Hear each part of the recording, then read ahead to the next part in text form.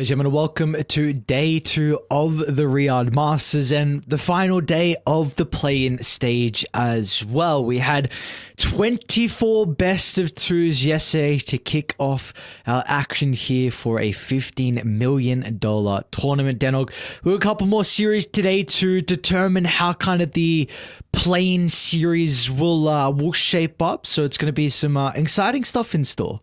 Yeah, like you said, 24 best of 2s yesterday. Today, a little bit more chill. You know, we got 6 best of 2s, but then those 4 deciding best of 3s, which will be really hyped to see which are the teams that are going to go forward and which are the teams that are going to get eliminated. I'm talking about that thing down in the bottom left-hand there. So you can see first and second in both Group A and Group B, they move on forward, and then third plays 6th, fourth plays 5th across Groups A and B. So I'm really excited to see how that happens, and really, that's what a few of these games today, because again, these teams are only playing one series each today, are going to be doing. It's going to be shaping a lot of what's going to be happening, especially in Group A, where I believe first and second are already decided, with Liquid and Asta already getting those 2 spots. Yep, that is correct. So at least for Group A in particular, with those remaining teams, it's just important in regards to seeding. So, we can even speak about Group B as well. The only thing guaranteed so far is that Beast Coast will be playing that Decider series. We still do not know who's going to take first or second place in a Group B. Yeah, I mean, Extreme Gaming, they're playing OG, 9 Pandas, they're playing Secret, and Quest are playing Beast Coast. So if you're a Quest fan, it's looking pretty likely that they might be securing one of those top 2 spots. We were, a bit buoyant of their potential after the Bali Major. Some people kind of hopped off the boat after Amar was not part of the team anymore, but, they're really coming forward and putting some good performances together. And we could see here some of that seeding is even going to matter, just with, with the play-ins 5th, 6th, 7th, 8th. You might want to be leaning towards one of these groups that might be a bit easier, but honestly, these are some pretty superstar teams, so I don't think there is an easy group. No, I don't think there is an easy group as well, as we get to see what all the teams are playing for. Of course, a prize pool of 15 million, first place. That is, what would you do with 5 million, Matt? What would you do? Yeah, that's a lot of shawarmas. I have no idea what that is as well. It's like a kebab. There's a version of a kebab. Okay. Very, very good. Very good. You're so cultured, man. Always just missing out on it. It's always food as well. I gotta take you out to more food places. Oh, take me to this OG Extreme game. That looks exciting. Of course, we're going to be kicking off with Execration versus Entity, but really, the Mango Bowl. B. Yes, the Mango Bowl. The C brothers going at it. I mean, Gabby up against a very, very old team that it used to be on with Execration. It's going to be very exciting, the Battle of the E's on the C stream, but you got to say, Entity, do you think they overperformed? I think they're performing pretty much where I expected them to, and Execration probably slightly below where I expected them. I still thought that they would be in that 3rd to 6th bracket, but some of these losses have been a little demoralizing for them, if I'm being perfectly honest. Yeah, demoralizing is one way to put it. I 100% agree. Entity, I think this is at least the position I thought they would be around. Execration, yeah, I thought they'd get a couple more wins as well. So this could be the day where you just... Exactly right. And just all you need is that one important best of 3 win. That's really it at the end of the day. So maybe yesterday was just a lot of experimenting, coming in with a couple strategies, seeing what works, seeing what doesn't work. And now today in this series, you can test them out, build that confidence, build that momentum into the series. That is really all that kind of matters now for these teams. So I do also want to say, I think that this series is more important. Well, no, for Execration as well, but for Entity, if they get a win here, if they get a 2-0 and TSM don't get a 2-0, then Entity will finish 3rd, which means they again then play the 6th place team in Group B, which is currently Beast Coast. So and I guess for Execration, Beast Coast isn't a bad team. That's the thing. It's not a guarantee by any stretch of the imagination. No, I'd 100%, at least with how this tournament's going, you'd say, you'd probably rather verse them if they're having a bit of a rougher time. So that is at least what we are playing for in this series in particular. It's just seeding for that final decider series to be able to go into the group stages. And we do have a draft underway. It's going to be Execration on the Radiant side with first pick. We got Entity on Die with second pick. Execration, we're going to look to try and start with the Undying. All right, so time to break this one down. Entity, they chose second pick. I think it's very important, especially in these series that mean a lot. Execration, they're a team that thrives off of getting a good early start and using that to snowball into the later stages. So take that away from them by winning most of your lanes. The plus side, of course, for Execration is that they have this Undying to be able to play around with, which, you know, wins most lanes that it's going to be playing with. So Entity as well, they're looking to get rid of a few of the meme strats that Execration like to play with. First phase Visage ban, not exactly super common, but against them who run the Luna, Marcy, Visage combination, I can see exactly why. And we get to see a Fishman Chen. I'm assuming it's going to be Fishman. Kataomi could play it as well, but really was one of his top 5 heroes for a long, long time. And this is something that we saw yesterday as well with Entity, with being able to flex the Primal Beast into the 4. Kataomi was the one that played it. I do like the response from Execration though, going to the Ember Spirit. We have, I mean, as a game response, it's pretty nice for a decent chunk of the time with the chains, being able to hold him into place. Of course, you will be able to purge that eventually with one of the talents, but we have also seen the lane kind of go back and forth between the Ember Spirit and the Primal Beast, so I don't think it's that more, you know, one-sided at the early stage, but kind of when we start to see some rotations, Ember can kind of come out on top. I really wouldn't hate to see Shanks go something like an Enchantress here, just because it's good against the Primal Beast. Like you said before, Kataomi, he did play it yesterday, we were casting it, but they have the potential to throw it on Gabby. What it does do is it really prevents Stormstormer from picking it, because A, the Ember Spirit's good against it, just in the lane itself. I'm not sure if they would want to lane it into the Undying as well, so they might already be planning to push it back to 4. But if for whatever reason they do run it mid, an Enchantress really just enables the ganks for it. It also means that your lane against the Chen is going to be pretty good too with the enchant. You can also get into the Shard for the little friends to turn the Chen army onto someone too. So there's a lot of benefits from the Enchantress here. Yep. I'm also seeing for Entity, I think the potential for a Enigma, which is something that Gabby's been playing in pubs. It also then gives you the possibility for the Primal Beast to be played as a 4, just having a melee range pairing. And I think Enigma is kind of one of the better heroes to lane into the Undying as well. Highest win rate of the top 10 contested heroes, by the way, is Enigma with 61.5%. Okay. Undying is the most contested hero. 33% win rate though, so a lot of those are bans, just really looking to set up their lanes a bit more, but a lot of people are just trying to shoehorn this Undying into every draft, and well, it's very strong still, but not mega busted anymore. No, but I still feel like it's... Do you have any concerns with the Undying? Because I really feel like I don't hate seeing it in every draft. I feel like the hero just does a lot, provides a lot, and it's just easy to open up with in the first phase. I'm fine with it as well. I think they really just want to...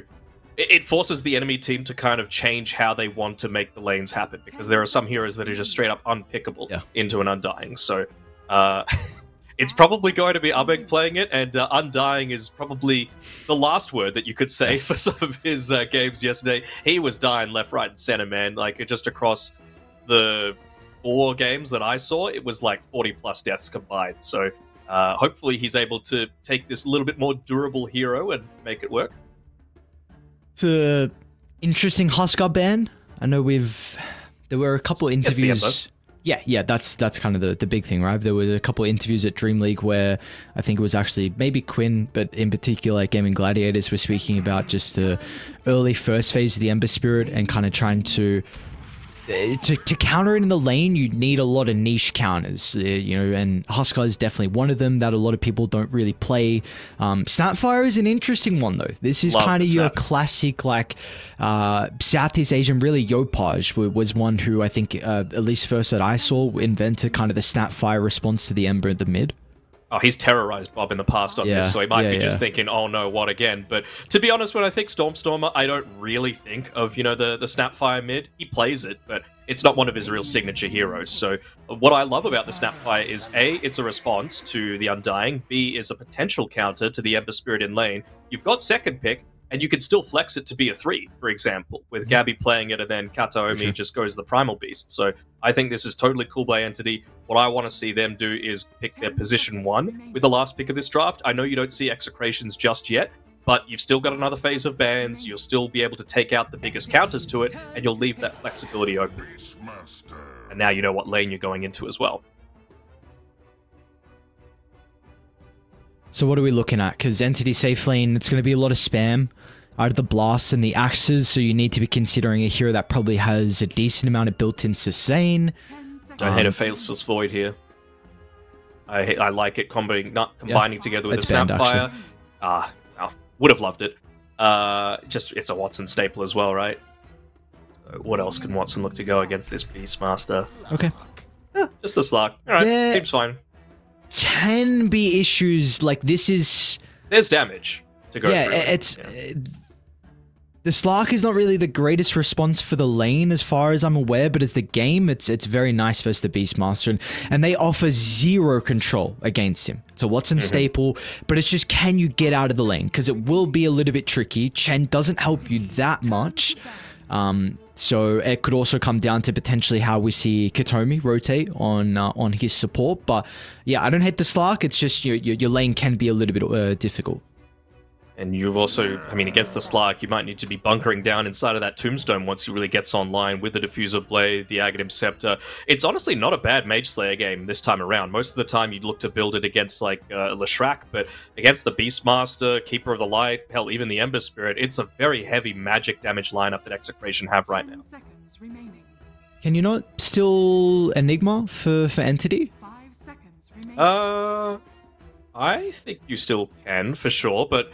They're just going to wait and see what Execration pick up with this last overall pick, right? They've got the Snapfire Flex available for them between mid lane and off lane, so use it to its fullest potential. Hell, they could even still put the Primal Beast mid and put the Snapfire 4, and it's still a 3 that's yet to come for them. So they've got the world is their oyster with this second phase that I really like from Entity. But I don't hate this Execration draft either, right? They've got strong lanes so far. Bob is very good on the Ember Spirit. And it's something that synergizes well together, right? With Coddle Ember, you want to be getting kills frequently, and Beastmaster allows you to do that with the Hawk Vision.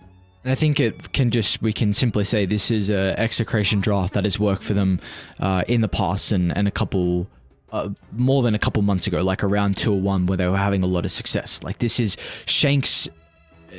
They really like Coddle drafts. You've got a lot of synergy with it. You've got a staple Undying Fire, Bob on his best hero. Like, it's just, this is kind of what we were asking for them yesterday, right? Like, you just wanted to go back to your comfort, back to what has worked. They were kind of picking up some heroes that maybe weren't as strong at the moment. But this definitely looks like an Execration draft. Yeah. The heroes that I was looking for were like Bloodseeker and Terrorblade, but they're both gone, so won't be able to pick either of those up for Execration. So what is Palos going to play into this? I really don't mind like a dual melee lane, to be honest. Maybe even something like an Alchemist could work. Just try and get really aggressive just because you've got that little bit of a steroid with the Keeper of the Light to get nice and active early on. Also, the Acid Spray is a pretty decent response to the Chen if they just try and swarm over you. Yeah, Undying plus Concoction, very deadly in lane 2. Palos also does have some kind of left field heroes that he plays as the carry. Not the Spectre again, please. Oh yeah, that's not what I was. Yeah, not the Spectre. I more mean, like your Marcy's, he'll pull out your like not really the win condition carries. Sometimes the Leshrac we've seen from him. Even like a ranged hero that builds a 4-star for a Hurricane Pike, I wouldn't hate, right? Because you can get out of the Slark Pounce, you can disable the... Ooh, okay. I don't mind this as well. Again, it's not exactly a 4-star builder, but you can just look to get really aggressive and start running people down. I feel like Execration took their loss against Liquid personally, and they're like, right, what did these top-tier teams, these perennial grand finalists do against us, and how can we use it to our own benefit? 5 seconds remaining. So I wonder if now you just... Do you Enigma now into this? Like, I think it's a fine enough Enigma game. They don't have a lot cancel for Entity for Gabby to be able to play. They've been playing it a lot. Razor can somewhat deal with the Eidolons. And I guess the Undying can as well, but you just want to try and stay as far away as possible, and that's really what Enigma allows you to do, right? Just keeps the lane a little bit further pushed back towards you, and then once the Eidolon split, providing you're playing with a Primal Beast, you've got a lot of damage output potential. Can't like Quap off lane, can you? Ooh, the Quaff lane? Oh, that's a stretch. I'm just trying to think of like mobile heroes to play into the Razor lane. Bat? Is Bat banned? Don't hate a bat. Gabby likes to play it. I mean, offlane puck. If anyone can do it, Gabby can. Man, I have not seen offlane puck in a very long time. Yeah, what do we got? They will bat. Very good call. Okay. Wonder if it even is offlane, though. We still don't know 100%, because remember, this is Stormer that we're talking about here. It is going to be Gabby playing it, though. Katobi, once again, picking up the Primal Beast. I just like Entity's draft throughout. Probably, like, if it wasn't Watson playing this Slark, I would be feeling a little bit more anxious about it, but he is just so solid on all the mechanics in this hero that it leaves you with a sense of ease, you know, that you've got to be able to have faith in it. I mean, Snapfire into the Ember Spirit, it's a good lane. Batrider Primal Beast, it's strong lane. Chance Lark, it's a relatively strong lane, especially against a melee hero like the Beastmaster. So you think it's really, I think it's relatively strong, right? Beastmaster can't rely entirely on the axes to get his farm in the lane, right? You need to be right-clicking a little bit, and you're going to be taking some harass going back the other way. All right, I'm intrigued. I think Execration win both their side lanes, so I think they can. Like, this isn't like a massively one draft for either side to mine. I would say this is the happiest I've been after seeing an Execration draft for the entire tournament. I do agree with that point as well. Yesterday it was we obviously see. I mean, this is very different. They've taken a page out of the book of Liquid as well, which I believe even the games that we weren't covering later in the day, they even picked up more raises. So something that is starting to come back into popularity. I have not checked if the other teams are running it in Group B as well. But we'll see how Palace is able to shape up on the Razor and how they can perform as well. Because of course, like we were saying, to start kind of this series off, this one is important in regards to seeding. Entity looking to try and get that third position so they can verse the 6th place in Group B. And Execration, they're fighting for the 5th place so they can verse 4th then. So still a little bit that they are going to be fighting for. So I mean, with them, you just need to try and win, right? Like, winning is habitual, is what a lot of people say, right? If you start winning, you'll just win more, basically. What's up? Palace said Pinoy. Is Gabby? He's European okay, now. There we go. I see the GPK fan too, so... I can. Told you it was that update, man. We just needed to wait. Yeah, true. Gabby. Alright. Let's see. Got a interesting movement out of Entity, deep inside Execration's triangle. No one's going to be home at the moment. Looks like Radiant currently setting themselves up over to the right side of the map. I did already get an observer ward down though, so they are well aware of this potential movement. I've whipped out the old Google Translate, by the way. Gabby was saying, don't be arrogant with that in response, so... Yeah, a little bit of banter to be able to start things out, but I don't think Gabby's one to shy away from the bans. He rated Execration as an F tier coming into this event, so you know what, maybe he can cop a little bit of the bans. It's important. If you're gonna dish it out, you're gonna be able to cop the banter as well. And we'll see if Gabby is able to do that. Gotta keep eyes on tips. Gabby uses his. All important.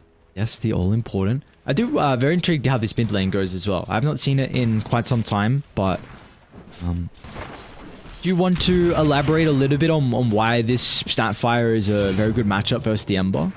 I mean, you just got a good attack animation, you've got pretty good armor, so you can withstand from the Sleight of Fist relatively easily. And if you go the Flame Guard build, you're going to be able to just quickly burst through it with your magical damage as well from the Cookie and the Scatter Blast. So it just feels relatively solid, and I mean, with Ember, especially at the earlier levels, since they nerfed the Sleight of Fist cooldown a little bit, you're having to come forward. So like we see just there, he just gets slammed in the face with the Scatter Blast as soon as he moves forward, even an inch towards these creeps to try and secure those last hits. I mean, now as well, 3 points in Flame Guard is not going to protect you against a 3 in Scatter Blast with that nerf. So yeah, I mean, we'll see how much it's going to further impact this matchup in particular. Top lane, it's a back and forth going on. Power of the block grenades, man. They're enabling potential kills from both top and bottom, to be honest. Like, I'm really thinking that maybe this Undying, which... Look at bottom, man. We're once again getting the... I don't even want to call this musical lanes. It's like a conga line at bottom. with the Undying and Primal Beast just trying to manipulate where exactly it is. This is a double wave coming back towards Execration, and Gabby's just trying to keep it as far away as he can. I mean, this is the way you play against an Undying, though. You don't play against it. Just try and make the lane somewhere else. Yeah, sometimes a Razor as well, too, on top of that. So, I mean, that's why Gabby has the win lace queued up, too. Just do your best. Gabby got a single last hit so far? No, he hasn't. He's just been spending his time, you know, pulling things around. Atomi has 3 at this point. Not the perfect spot for the lane to be able to rest in, so... You know, it's going to start pushing back once again towards Palace, who's farming next to his tier 2 tower. If he wanted to be really efficient, he could be standing underneath the tier 2 for that extra regen, but you know what, we'll give him some leeway. He's fine. He has a Tango on the banner creep. Yeah, he'll be just fine, actually. Yeah, he would have been full health second. Bang, what's going on? Oh, Gabby, come on, dude, really? You got the high five. You got the kill as well. So it looks like you can dish it out a little bit. Top lane, Tino. Watson's already used the pounds by the looks of it. What Arbing picks up here. I don't know if he started with a win lace or if he's just secured it for himself now, but that'll certainly help him from trying to run away from this Gabby Batrider as he's... It's already 3 minutes in. We're already getting the win laces. I'm expecting to see, you know, a few waves farmed at this point, but there hasn't been a lot of farming going on this bottom side outside of Palace. I guess one thing is that the position 4 and Entity is going to have a bit of a difficult time being able to make stacks for the Batrider to catch up, so we shall see how they're going to be able to continue to help Gabby out, as they will once again go back to the pulling shenanigans. Mid lane though, Storm up, is in a lot of danger. Slides back up for Bob. Like you said, with all the armor that the Snapfire is able to play with. Extra tower hit as well, Bob there. Really dangerous to have to come back forward. Oh, the slide. Ooh. The one there. I wonder if there's going to be a rotation. I mean, I'd really love Shanks to be able to stack these up and then go to the top water rune and make sure he's able to steal that one away from the Snapfire. That would result in a 1 lane, and, well, there we go. Able to just yoink it away. You've got a bottle refill there, and Storm is kind of begging for someone to come to this lane to be able to help him out. But if Shanks was able to just go and yoink away that bounty rune as well, it would have been a huge win for Execration. He does have this to be able to fall back on. Gives a bit of breathing room as well for Bob, which is important. We said with it being a bit more of a trickier lane for him. It still drags the coddle away from top, so you're not continuing the spam in the lane, which I thought really was going to be the issue for Watson. I mean, this hero wants to just live on as minimal health as possible until you get level 6. They're actually going to make a go onto the Beastmaster. Shanks is back nearby, doesn't get the Blinding Light pushed back onto the Slark, but it's not going to be an issue though. He'll be fine. I mean, that's the thing, right? You've got Shanks making some of these stacks for them. You've even got the boar, not named, sadly. We love seeing the named boars, you know, the one for named Bob. We saw all the times during CDBC, but it happened this time around. Let's see if they're going to try and make a go on Bob before his 6. Slide is down, which is always a bit of a window. Doing a good job, though, body blocking this, keeping the creep wave as close to the tower as possible. If it just...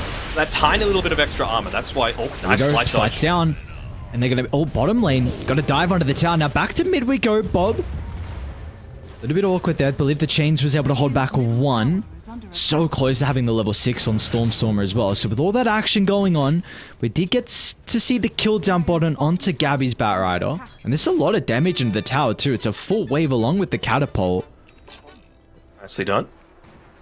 This is still a game where you feel like it's not necessarily set up for the lane for Gabby, right? Like, I wanted something that was able to, you know, maneuver over cliffs and have a bit of reposition with that flame break just to be able to deal with this Razor. It's a game counter, right? Because you know what Razor builds. He wants to get into that AP. And kisses as well being used as well. Alright, double kill across the map for Entity.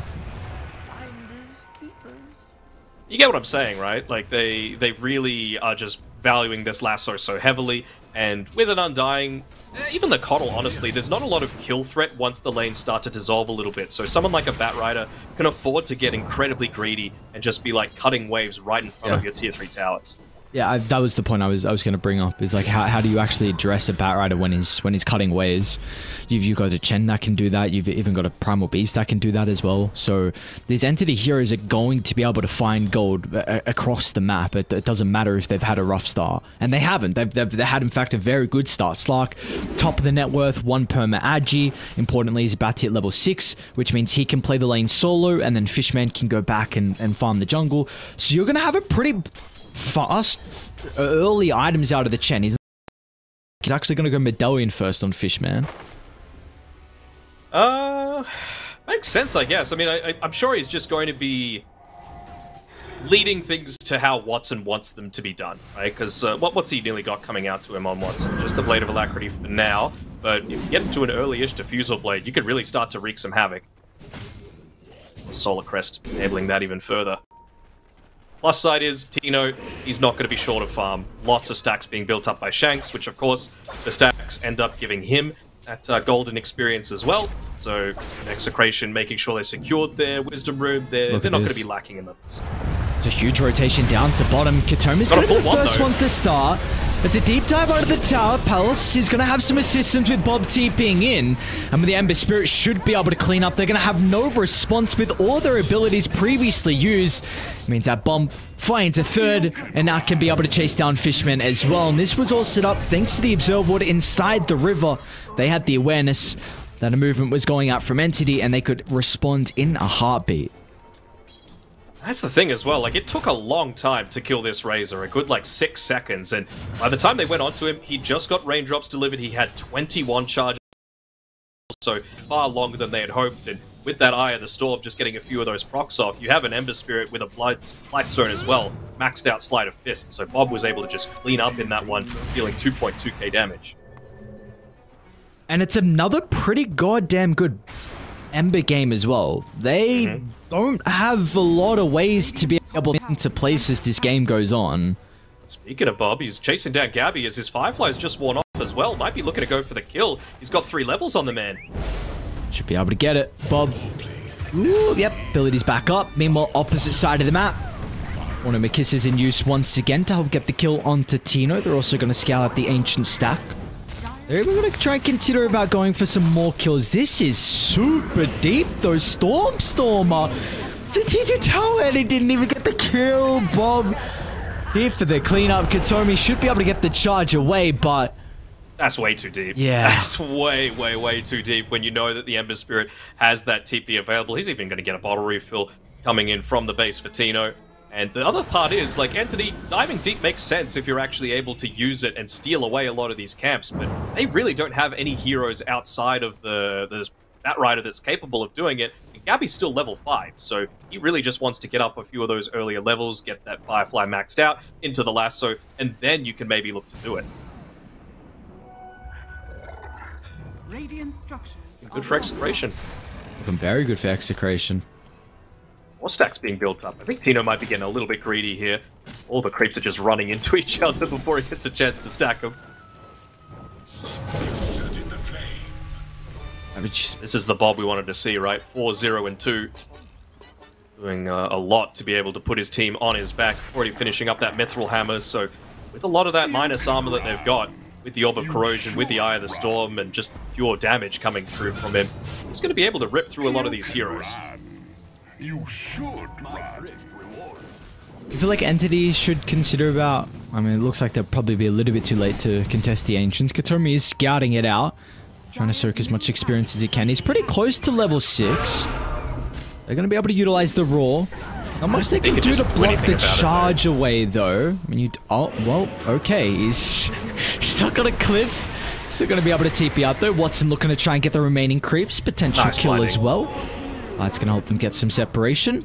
Meanwhile, mid lane, yeah, Stormstormer's getting dived onto the tower. Bob, he's got 2 remnants.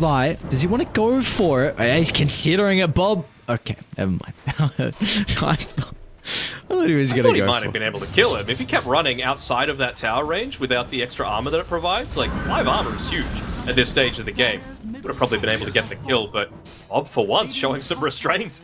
This isn't the guy that we know. Bob is... Not even Bob, man. Palos is second in net worth. This Razor hero Like, max plasma field, and with the Eye of the Storm, if you just use it off cooldown, you farm incredibly fast, and we are seeing that be the case currently. Arben gave him a free lane, man, with all of that creep manipulation that he did. Sure, he gave up the first blood, but it was well worth it to get Palace off to this sort of start. And this is where we see Execration play their best owner. A lot of people... Watson, able to get away with the pounce. He's in danger, though. He's got the Shadow Dance. Level 10 on Bob. Have to use the ultimate early. They actually want to try to take the fight. It's a pretty good start from Kitomi. Lasso going to be used as well for the chain control. A huge streak. It's going to be Fishman claims the reward of, and now they want more blood as well as Palace, along with Shank, should be able to find their own escape avenue, but Entity, they strike back. Gotta be careful here on Palos. They're using the Twin Gate to be able to get down and potentially kill him, but Watson thinks better of it. That was the fresh reveal of the Diffusal Blade as well, when they were going for that, so I'm not sure if they would have been able to secure that kill without the extra mana burn damage that it provides, but I was thinking maybe they were going to hold back on that until they got the Solar Crest, and indeed they did. Fishman, good response, just layers out so much more damage, and now they're going to get into that mechanism after that. So, Entity, they're preparing to ball up, but they're just not quite at that point yet. Love about the Chen as well, right? Look at the net worth. Easily sitting above all the other supports in this game. Even a Primal Beast that's super capable of farming up a lot of creeps. And Smoke, though, try and take away some of these stacks or invade into Gabby's area. There's a little bit of a vendetta there, you might say. Killing their fellow countrymen, making sure he's like, yeah, you sure about that decision to go over to Europe? See if scans on the mark. Looks like Bob does show. It's like, please, just don't walk up here. Let me finish this stack. Anyway, they will be able to secure it for him. It'll be at the loss of a tier 1 tower, but as long as you secure that stack, as long as you stick around perhaps for the Wisdom Rune, I think you're going to be generally okay with it. Meanwhile, Tino's getting his own space as well, farming another stack at the Ancient, so this is about to be Scepter completed for the Beastmaster. They're not going to bring more heroes down to bottom, though, on Entity to contest this Wisdom Rune, so it does... Oh, they're going to come now, but they might be a bit too late. Let's see. Katomi's going to give them the information. Tombstone drop down, which gives them firm control of the area. Kiss is still going to prove to be a bit of an issue for the moment. He does get the Wisdom Rune, though, before he dies, so... it's not too bad.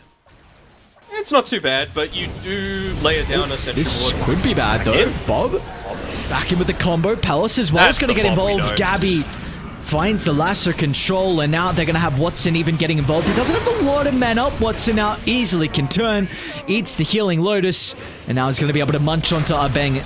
Does have a teleport, and should be able to make it with the pounce on cooldown. It's a little bit too keen. I mean, that's twice now that they've been fighting away from the Tombstone. Previously, up top, it was on like a 7-second cooldown still when they went for that previous gank attempt.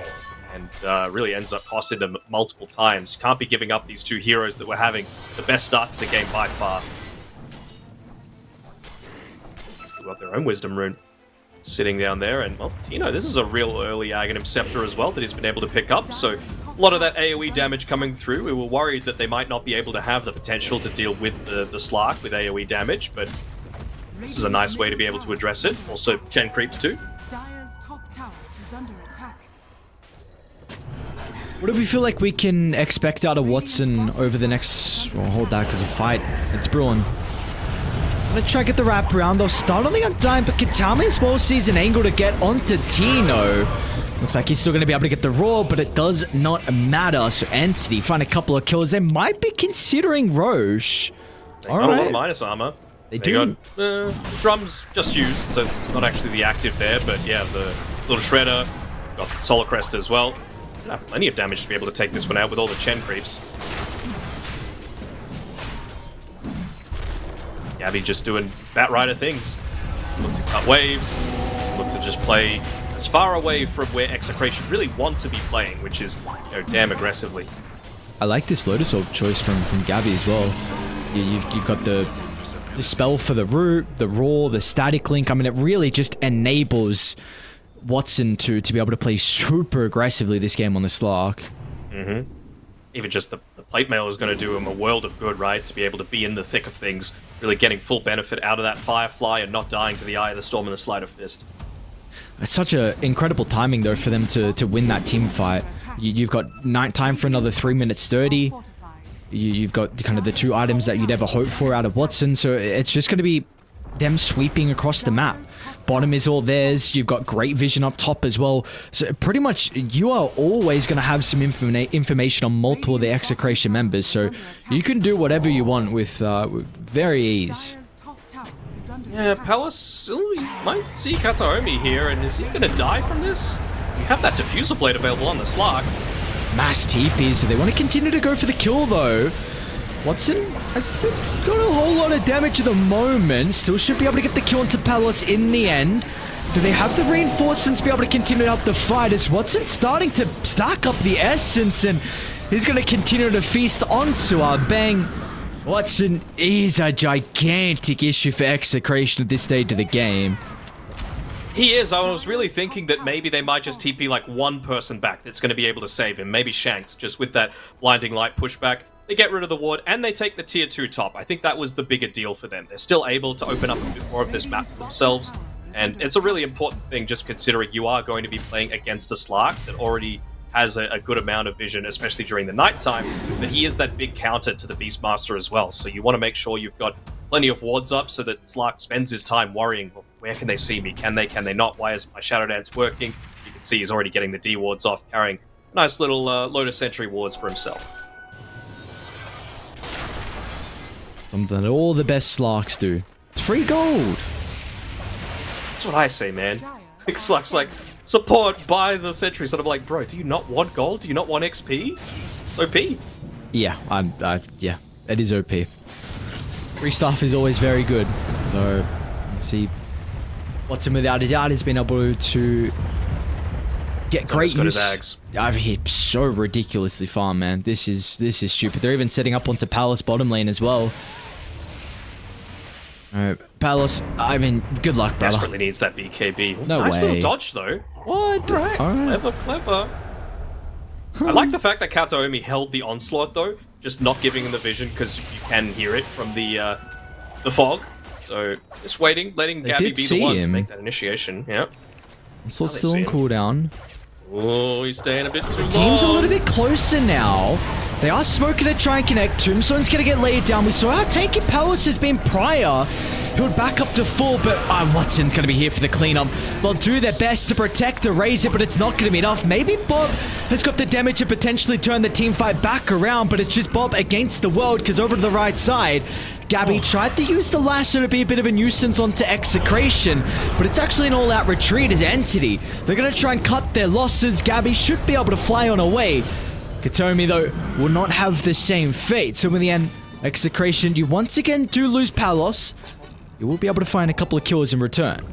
They almost got Stormstormer as well. I'd love to see a replay of that. I saw Tino go for like a 360 no-scope onto the Snapfire, but just with the increased turn rate, he was way too slow, and Snap was able to get out of dodge before he was able to land that extra axes. That would have been enormous if they were able to kill Stormstormer and really halt a lot of his item progression. He's nearly behind the Chen in net worth, despite having this really solid lane set up for himself.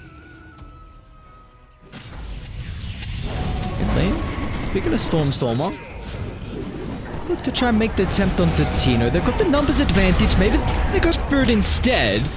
Lacking a potential little bit of damage. Bob's got one remnant to work with, along with the lucky haste rune. Tino went back in, though. Deep, my guy. Yeah, instead of running the opposite. I mean, he probably doesn't escape anyway, but he's like, all right, I'll just try and bring someone down with me, but it's not going to be the case. Watson, is that... Oh, my God. He's got 11 perma agi. He's got, like, 9, 0, and 4, and... Oh, he's even looking to protect the rest of his team. Never mind the rest of his team. He wants your team. And they might be able to get Palos as well. As look at Gabby's positioning, flying over from the left side, gets the control to make sure there's an extra kill to add to the tally, up to 19, and a big net worth lead to go along with it as well. Got the Shroud available. He went that early Mage Slayer that we were wanting. Love it. I mean, again, a lot of this damage that they've got coming out is magical right now, outside of, yeah, the Razor a little bit, but the Ember Spirit, there's still a good amount of magic coming through with that Maelstrom, with the Fire Remnant, with everything else that you've got coming your way. Gotta remember that it's spell damage as well, not magic damage that the debuff ends up getting rid of. I'm in a lot See of you later, danger. Bob. Yeah, all right. Well, if you get the first kind of pounce, then maybe you do have a lot of difficulties with potentially playing this game for the Ember. Who, I mean, what was he like 4-0, and now he's 5-4. He was 4-0-2. Yeah, that's just. He was almost the man to be able to do it for Execration. We've really felt his presence in the early game, but a couple of deaths. I mean, you were just highlighting Stormstormer's net worth, but he's overtaken both Bob and Palace, who was also having a very good game early on. Yeah, all it takes is a couple of team fights, and Snapfire is one of those heroes that you really feel kind of useless from this like level 13 to 19 point. You know, you want to make sure that you get up to that level 20 as quickly as possible, and the only way to really do that is team fighting. You don't have the greatest farming potential, so Execration are kind of playing into Entity's hands here, and they're going to be damn weak after taking this Tormentor. Oh, they're not the way they'd hoped to start. They got Maybe DD, they're though. not too worried though, with the double damage rune on Watson. Still has Start to Depth get the Shroud. essence onto Tino. Won't have an opportunity to use the raw. Actually does get it off, and Tino might be able to live. Watson, one more swipe, secures the kill, and now with all the essence, he's going to continue to go for more as well. Watson wants the ultra. Gets yoinked in his face. They still spy out Bob over to the right side. He's got one more remnant to work with. Gets a little bit of separation, but really that distance is not enough as Watson... An uncharacteristic miss from him, but it really is not going to matter in the end, as Watson is beyond godlike. Pipe. Radiant structures are fortified. Sure, why not? Someone already has pipe, right? I remember seeing it. He's been spamming it since, like, draft. Yeah, I don't know. Okay. Yeah. Well, it's better than Zeus Ult now, which we were getting a little bit tired of previously. Is under attack. Boys are feeling himself. Fallen. Why not? Radiant's bottom tower is under attack. Must say, I don't know how much this has impacted them in regards to the playstyle, but Watson is looking very good at this tournament. It looks like he's a little bit more enabled with Gabby instead. It's his Slark though, man, right? Like, this is the hero that he really became famous on. I think, and being able to have the luxury of, like, last pick Slark as well, it's like, well, what more could you possibly want? And that's the thing against a Beastmaster, it kind of goes both ways, right? You can get that quick jump if you time the blink into the Raw onto the Slark when he doesn't have the Dark Pact available, but also got a way to be able to scout out, hey, they've got plenty of vision around for us. Yeah, Beal, another charge in. Like, look at the vision on Execration. It's just shrunk massively. Let's see Snapfire up top, though. So I wonder if that's going to lead them to think that they can actually make a play, because Stormstormer, he's doing a decent amount of their damage right now, and this smoke kind of feels like it's a way to get away a little bit. You know, go for this big wraparound that they're drawing in on the map, just to connect through with their other two cores that did TP up top.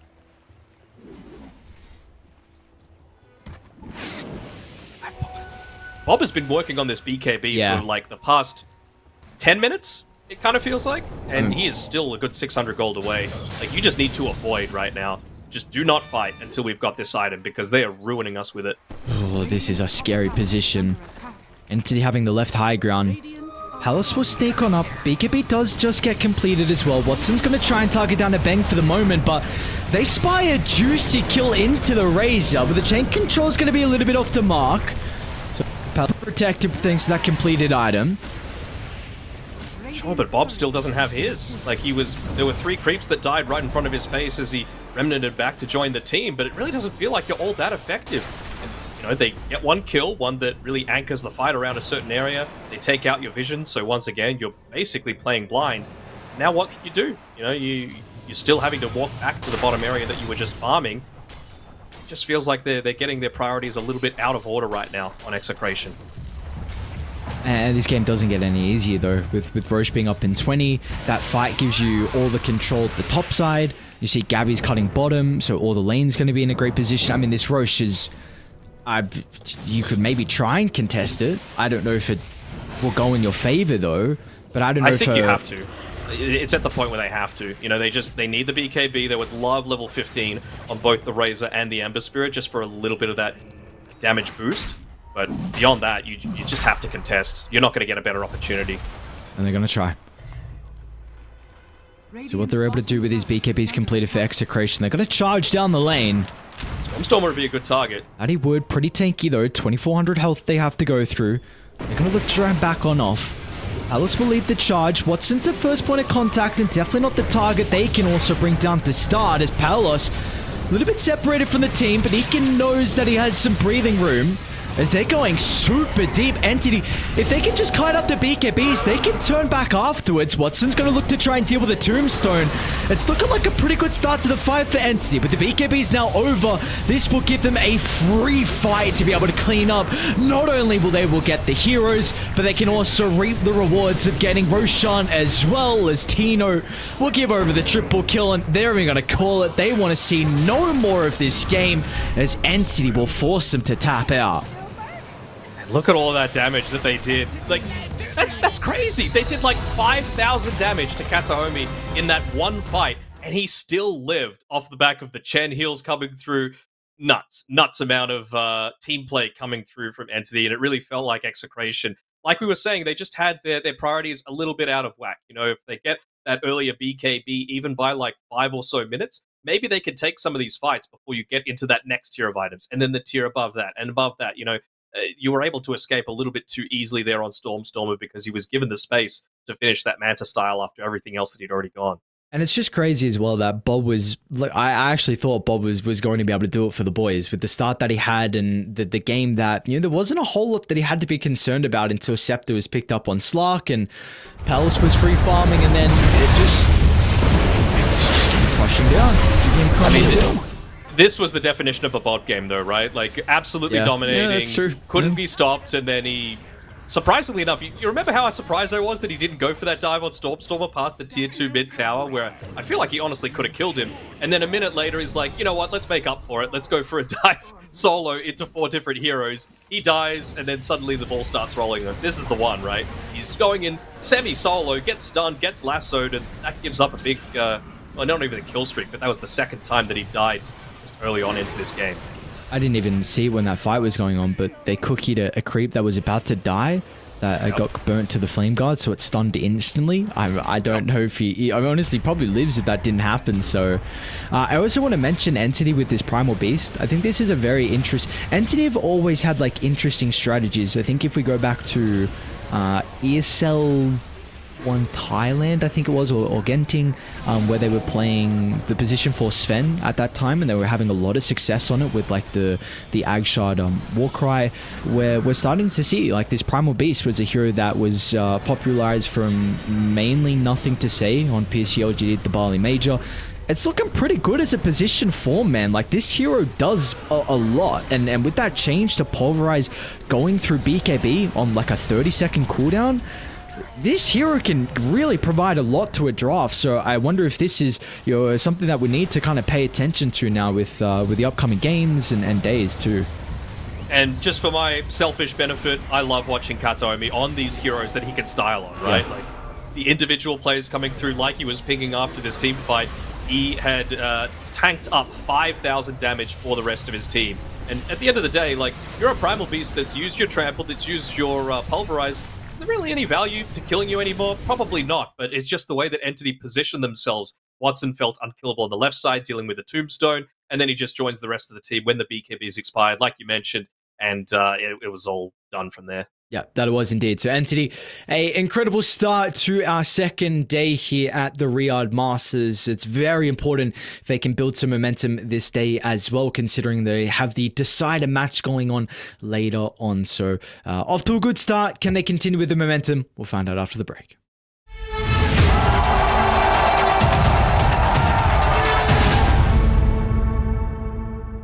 Progress is a race that has no end. After every finish line, another challenge awaits. How can we continue to push innovation in a sport at the forefront of technology? This is how.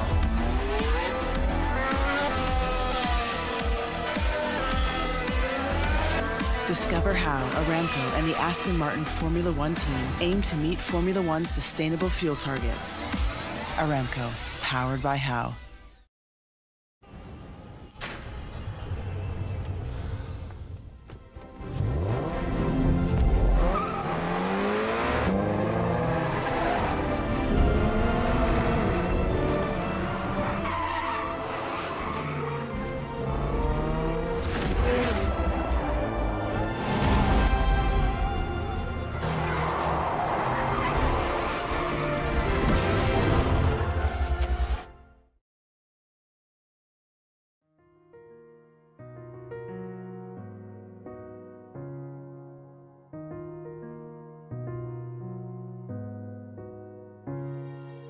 الحياة لحن، ولأننا جزء من مقطوعة عظيمة تحركنا، تلمسنا، تصنع من لحظاتنا ذكريات بديعة. لأن الوجبة، التجربة، المغامرة، ياتك بعد جديد في هيلتون الرياض.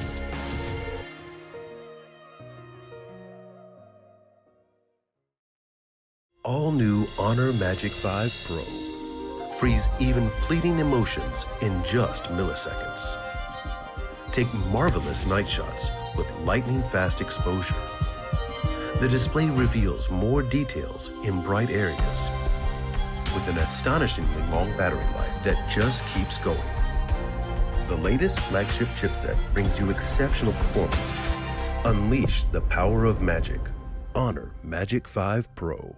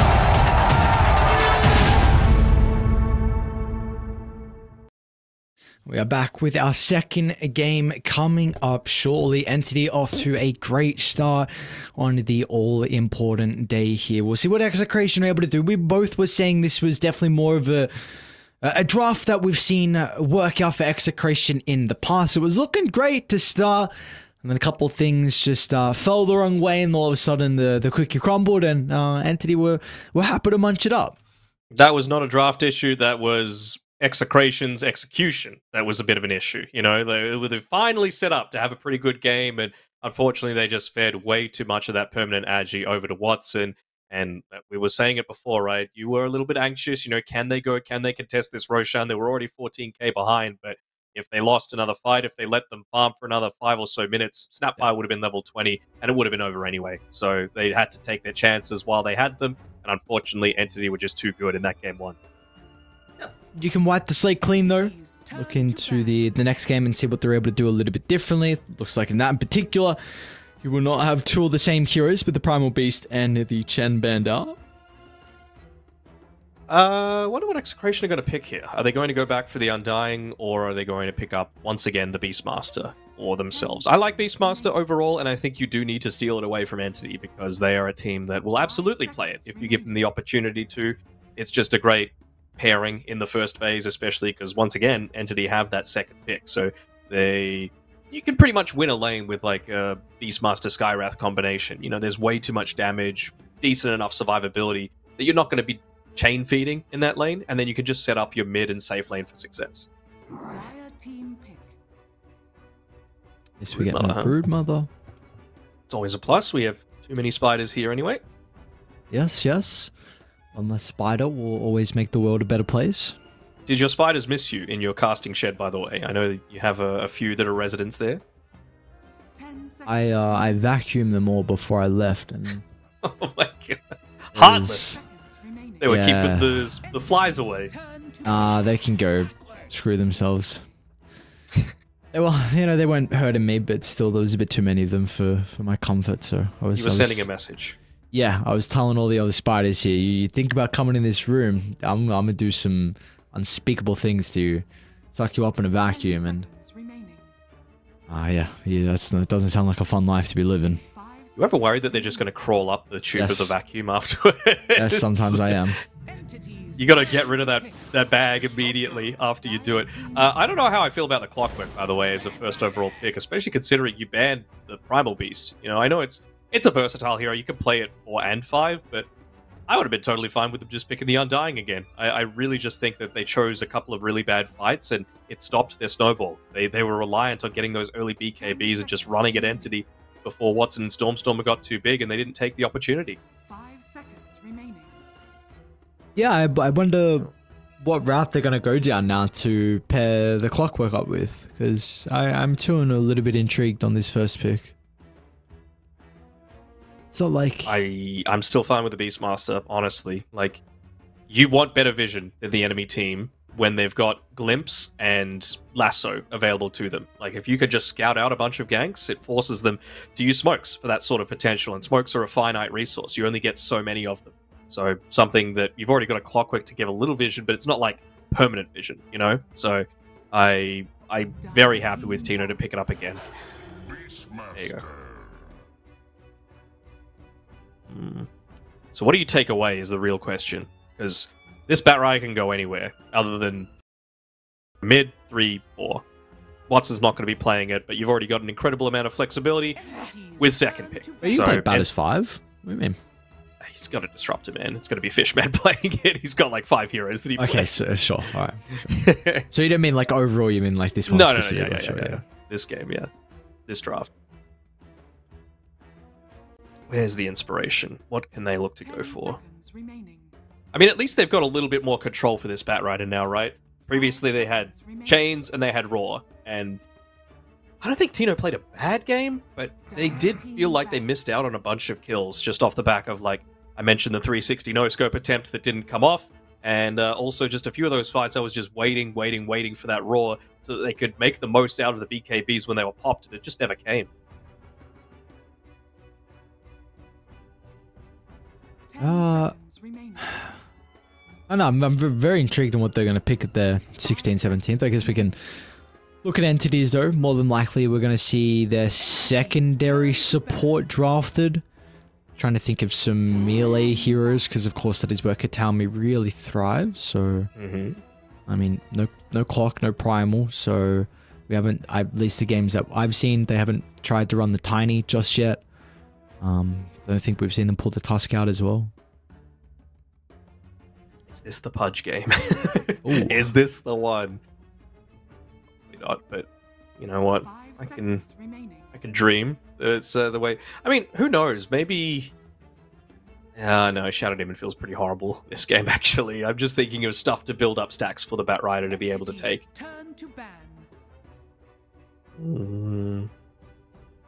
Treant, no. Spirit Breaker doesn't feel amazing against Clock and all that. IO probably not. Pudge probably not. ST probably not. It might just have to be the Tiny, honestly. 10 seconds. I mean, yeah, that is if the Batrider is going to be played as a 3, right? Then like that's why we're looking at like a melee 4. They do want to give the Stormstormer the Batrider, then of course the potential then to go for Gabby's hero. With the being Stormstormer's hero potentially, I'm thinking that's. I don't think Execration think that's going to be the case, or like Entity would ban out Bloodseeker basically, because if you're going mid Batrider, you really don't want to be playing against that Bloodseeker, right? You're all based on movement. You're a lot more, let's say, active than like a position 4 is. Surprisingly enough, like position 4 Batriders are actually very farm intensive, or rather they're like distract oriented. You know, they're playing in front of a tier 3 tower, cutting waves and getting neutral camps at the same time, because you can afford to die. Mids can't afford to die in that way. They need to be looking to go for kills and taking up some of the safer farm. So I think if you get rid of a hero like Bloodseeker, it's really just going to open the game up for Batrider to be as aggressive as it wants to be. Yep. I think for Execration, because I was trying to think of some of the heroes that could go 16th, 17th, I have no issues with them going back for Bob's Ember. I think it matches up very well versus the Disruptor and the Batrider. I would like, if that is the case, then a lot of damage from afar, because you kind of don't really have that. Like all 3 of your heroes need to be in the middle. Maybe that's when where the Sky could have came into play. Would have been very nice with the Clockwork pairing. Ooh, Shadow Friend, huh? So what do you go against this? You go like a Puck? I don't think they're lacking in damage necessarily. You know, Dream Coil plus, let's say, level 2, maybe 3 Battery Assault, and you should be able to confirm a lot of these kills. You can still look to go for, you know, a higher damage position 4, like, let's say, I don't know, Dark Willow, for example, to be able to combine together with all of this. And Willow's fairly capable of ganking a Shadow Fiend as well. How certain are we that this is a Watson SF over Stormstormer? I'm not certain. That's, again, Entity are just so good with their flexibility, right? I was thinking maybe they would reveal that the Batrider's a core with this pick overall, but now they're just revealing that you still don't know where this Batrider's going. It could be 2, 3, 4, and we're still going to show that Shadow Fiend's not even necessarily locked into the safe lane either. Don't hate this, you know? Like, yes, Pugna, it's a lot weaker than it used to be, but Storm Spirit should be able to get enough farm for that mid lane. I wonder now, like, is now the time to go for the Spirit Breaker and just absolutely crush that mid lane if you feel confident enough for the Shadow Fiend to be played there? Yeah. Which is a Shadow Fiend favored matchup. It is. Storm's, like, better than, like, you know, your Ember Spirits and all that sort of thing. Speaking of Ember, they're just going to play it into the Storm as well. A lot of physical damage output potentially coming through here. And not a lot of easy control, though, for Execration, so we have kind of seen Kiyotaka in particular is one that has revitalized the Orchid Storm. I know some other people are doing it as well. Might be something that you're considering this game to give you a little bit of extra ways to lock the Ember into place. I think so. Like, you don't have as much of that, like, regen and intelligence coming through from the Awkward as you used to, but you've got a Pugna to be able to play around with, so he kind of solves that issue for you. So it really does force SF and Ember to go into those earlier BKBs to be able to survive through a lot of that pressure. Not that Ember doesn't like to do it, but it certainly is a bit of a response that's going to be necessary. I love this ban as well, the Faceless Void. I really feel like you mentioned it before, right? They're lacking a lot of that reliable catch. You know, the raw, short-ish range. Hook shot, you need to be really on point. Storm Spirit, you can react in time as he zips in. I guess you could probably say the same about the Faceless Void, but really, how many position ones are there out there that can provide that hard lockdown that they're... I still feel like they are lacking somewhat on Execration, you know?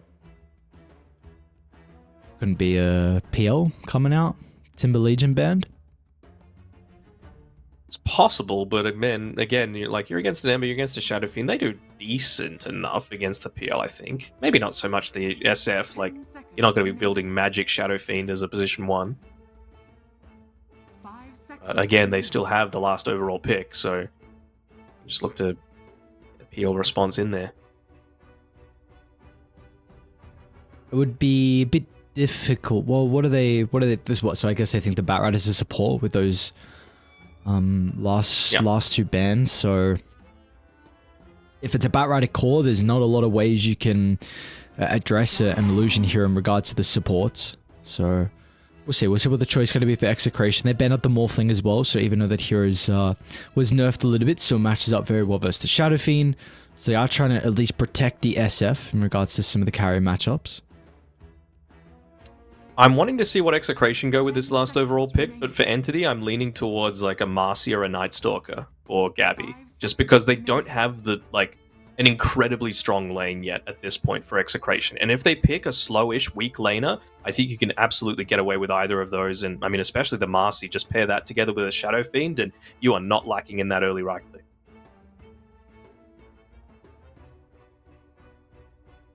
A little bit of extra control for the Storm Spirit as well. Doesn't go astray.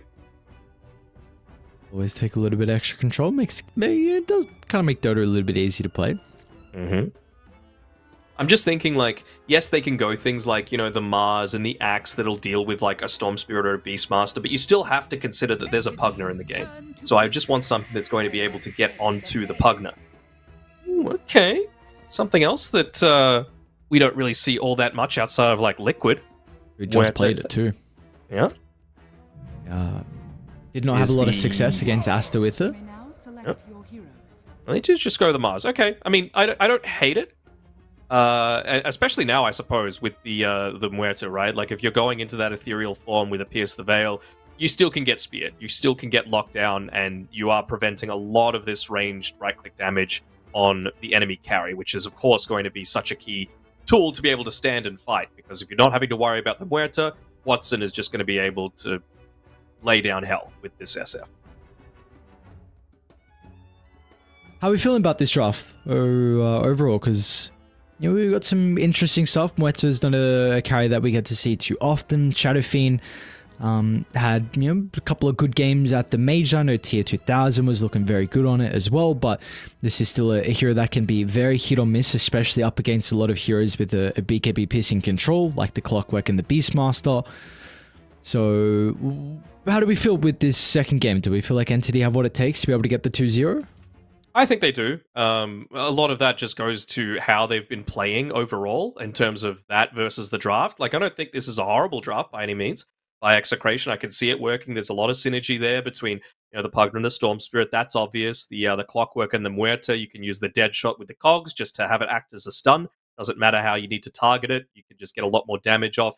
And even just the Beastmaster, right? It's a reliable laner. It's going to give a lot of information about this enemy team that's going to be playing a farm-ish heavy draft. And when you're playing with a Storm Spirit that just wants to be constantly zipping in, that's what you want. You want the information to enable you to go for the kills. So I can see Execration's avenue to potentially win this game. I'm just more confident in Entity being able to get it across the line, as they have 5 times so far in this play-in stage. What are we effing about? Going on? I think it was Execration's rating that Gabby gave them. I thought it was a G. I don't remember. No, he gave TSM a G. And they won them. So they did lose game 1 to Virtus Pro, though. TSM. Spoiler alert from one of the other streams. So that means that Entity win this game. They lock in 3rd. There's no question of how these tiebreakers going to work, yada, yada, yada. Win, and you're 3rd, and you're facing 6th place from the other side. And that might be Beast Coast. I haven't. We'll have to wait and see the second round of games, how they're going to come up, but they did have to play with stand-in here and there, which is part of the reason for their results not going necessarily completely the way for them. Who's this? Beast Coast? I believe so, yeah. Who's the stand-in? They were using their coach. Oh, really? Oh, I didn't know that. Yep. He was standing in for Stinger on the latter part of the day. Oh. At least against Pandas. Hopefully everything is okay. What that is. Spread out. I've not seen that. Not that it does too much. Palos. Palos. Oh. Those cheeks are about to get spread out. What? You can't be saying that. That is so outlandish. You can't say that, dude. No way. I don't even care about the first blood. That is... Arbeng is psychic. He knew what was coming. Wild thing to say. Alright, first blood picked up for the boys on Entity. Who got it? Was Katomi that was able to find it. So, let us see how this mid matchup's able to go. We've seen this matchup for years of Dota. Storm versus the Ember. Definitely for a while was Storm Spirit favored. I'd say it's much more even now with how strong the Ember has been as of late. But I would really just say it comes down to execution. Execution and power room control, or even water room control, honestly, is going to be a big factor towards all of this.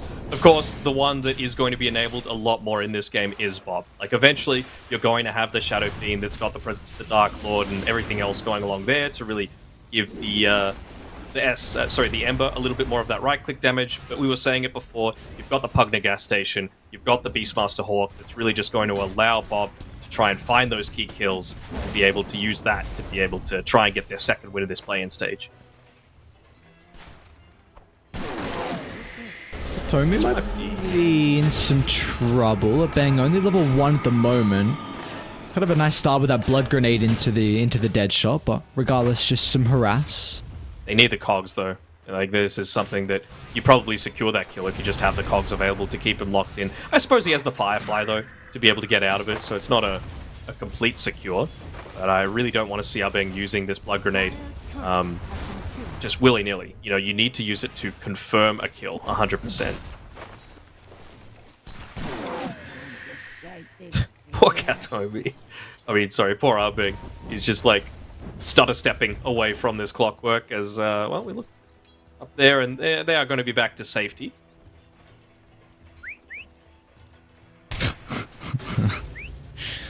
Come on, give it another hype. There we go. One more? Ah, it's kind of boring. Alright. Where my high fives at? No high fives down bottom? No, no high fives. So, I mean, all is going well. Nothing too crazy. Everyone's having a pretty good time. I guess the Beastmasters not getting too much. I mean, even mid lane 17-6 compared to the 10-2. So, I do actually wonder, like, with that slight nerf in the Flame Guard, the magic barrier, how much this goes back way of the Storm Spirit. Like, because, again, it used to be Storm favored. Is it now kind of at least a little bit more in your favor or not? We'll see with the changes, but Bob's off to a good start, like he was last game. You're just saying, like, the slight overall barrier decrease? Yeah. Because I think that change where they made it where it was like, what was it, 70% of the damage absorbed is actually done to the Flame Guard. So it actually ends up lasting longer. I thought that was something that I was actually a buff to the Ember Spirit at the end of the day, right? Because it means that you've got a little bit more uptime even if you are going for this, like, full-on spam for the laning stage. Yeah, unfortunately, it was at that, you know, this hero was very strong like we saw at the Major and the Dream League. A lot of people were hyping up in that first round of picks as Fishman almost going down to the round. He axes down bottom and might to the blood grenade and survives on 6 health. I think I saw him drop to as Watson should be able to chase down Shanks. Pops herself, steps into the tree. Shanks is going to be okay. Do they turn on Watson though? Tino's lacking a little bit of mana to keep the axe spam going. His last one. He might have one more. See if he's on point with Watson, because he does have 10 stacks of those wild axes. Just hits one of them. Might have been enough. Still holding on to that magic wand for full efficiency is he. And it's going to be a little bit of time until he gets some sort of regen coming through as well. I mean, might even be forced to just walk all the way back to base. Oh, they might get a kill instead. Oh, this just back and forth. And while like there was a lot of action going on mid, but bot lane is where they secured the kill. You were brought up before, like potentially this matchup can be dependent on who's able to secure some of the runes, and we saw that be the case with Katomi rotating over. So Bob's going to at least be able to get a bottle refill thanks to Shanks TPing in. So tactical death, we love it. Ah, yes. But you do leave Palace now alone top lane. Tries to play around with the calling, but it's not really going to help too much. Gabby's still got the spear to work with. Gets a connection up against the tree. And this is going to be a wave and a half that the Muerta is missing. He uses a blood grenade. That's not the real purpose for using that one, right? It needs to be once again to confirm a kill. And Arbeng, he might just die again. It is still 20 seconds until the Bat Rider has all of his spells available, but that's fine. Arbeng, he's not really in a position to be able to make too much contesting happen at all, and Palos feels like he's just going to be left up here solo once again. They could dive if they really wanted to. Instead, they're just going to take a creep wave away from him. Are they just going to kill the clock? Yep. Tommy can do it by himself. Why not chuck out a spear from Gabby? A little bit of gold going to the bank for him, so... Oh, this top lane's off to a great start. We'll see what the other lanes are going to be able to do to potentially offset one of the weaker starts for them. Shanks thinking about rotating over to try and secure the rune, but once again, it is going to go the way of Entity. It's a shield rune as well, so good luck killing Stormstormer now. Almost up to level 6 on both of the Spirit Bros in the mid lane, but again, this is going to be... it might be active against each other, as there we go, that shield rune is forcing it to be popped, but... I have to say, as soon as Arbeng shows in this lane, do you not just go for a kill? What is that? No way. Alright, Fishman, great position with his Disruptor. Somehow was able to find the glimpse back. He might die to the blood grenade, although he's got enough health to be able to survive through the ticks, so... beautifully done once again from Entity, 5-0. Dance all day. Keep getting away from them, and yeah, this early game really not going the way that they were expecting on Execration. Once again, the lane setup is fine for them. I think it just, they're out executing them right now. Wonder if they're going to go for some sort of YOLO play here, trying to yoink away one of those Watson wisdom bottom lane. runes. Zipping from Bob. Raindrops not going to be enough. He's got a big one to play with. Watson tries to turn with the razors. He might be able to get the kill actually onto Tino thanks to the damage output. Fishman, you get the vision. Oh, glimpse Bob instead, who now might see a freebie. Doesn't have that much mana to work with, but it's just enough to get the kill, and Tino will soak some of the experience as well and live to tell the tale. I mean, that was really nicely done by Bob. He made sure to give him the bottle sips over, make sure that he was able to live through the couple of those tower hits. He gets an extra bit of assist gold. All the while, you've got Pugna sitting mid, getting that very, very valuable mid experience. He's also the one that was lowest on the experience charts at the point, so he ends up getting that wisdom rune in addition to Bob. So I think little things working out for Execration off the back of that last little rotation. Nicely done by Bob. And that was without a power rune, we have to remember as well. Need to keep doing that though for the Storm Spear.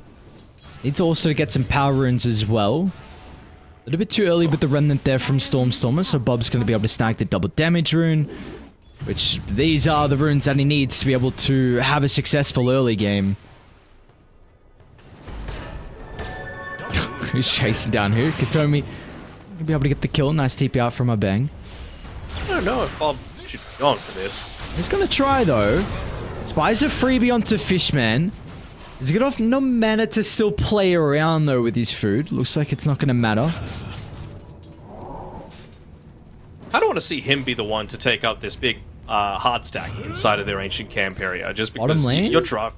Aura from Tino. Palace going to try and enter through the rift. Watson, he needs some boys, and there's no one. Watson's going to try and charge up the Requiem, maybe into a TP out. He's got the triple razors. Now with the damage, the turnaround will be there. Finally, reinforcements have shown up, and they just need the vision for the glimpse back as well. Fishman drops the ward to drag Palace back to his own death. Watson's going to still be a little bit cautious that he doesn't join him, but really nicely done with the Requiem early level up. It does leave Gabby alone top lane though, so Bob instantly spies a freebie. He's going to be rewarded for that maneuver. And he just dodged everything there on Watson. He was, duking out using that great movement speed that Shadow Fiend has, just innately able to walk away from a lot of the aggression. course, helps out that it's nighttime as well, that little bit of an extra movement speed buff that all these heroes get. Oh, bye, Palos. Oh, no. Oh, Glimpsed. man. He gated bottom, tried to get the kill on Watson, dies, TP's mid, then gets glimpsed all the way back to base. The feels bad, man. That is, yes, that is a feels bad, man, indeed. So what's Stormstormer got? He's got his Orb of Corrosion finished up. Gabby, nothing, no major items, but he's got that Arena of Blood available. They're willing to kill onto Shanks, really preventing him from hitting up onto that level 6. And Bob's going to be cautious. Fishman is really close to having the Static Storm. Needs his Creep Wave. Have to keep tabs on if they want to go straight away or not. Stormstormer's a bit low on mana. I don't think they can if they had the Static Storm. See what they're getting top lane though. I mean, Mars is a hero that doesn't make a whole lot of rotations early on.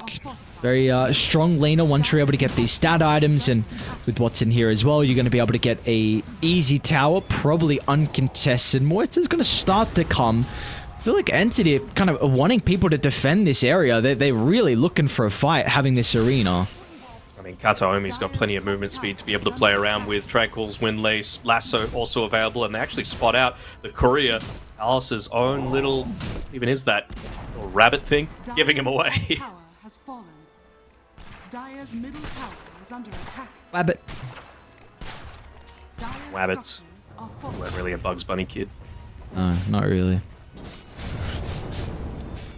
The Wabbits are kind of cool. Worry the Wabbit. Feels a lot more like a C game with a pause, that's for sure. That is Used true. to be at the start of every single game that we were casting, but Sure. you know what? Oh, Gabby. Most of the time in a C pub, it's because someone wants to go have a smoke after the draft. What's Katomi saying? I don't know.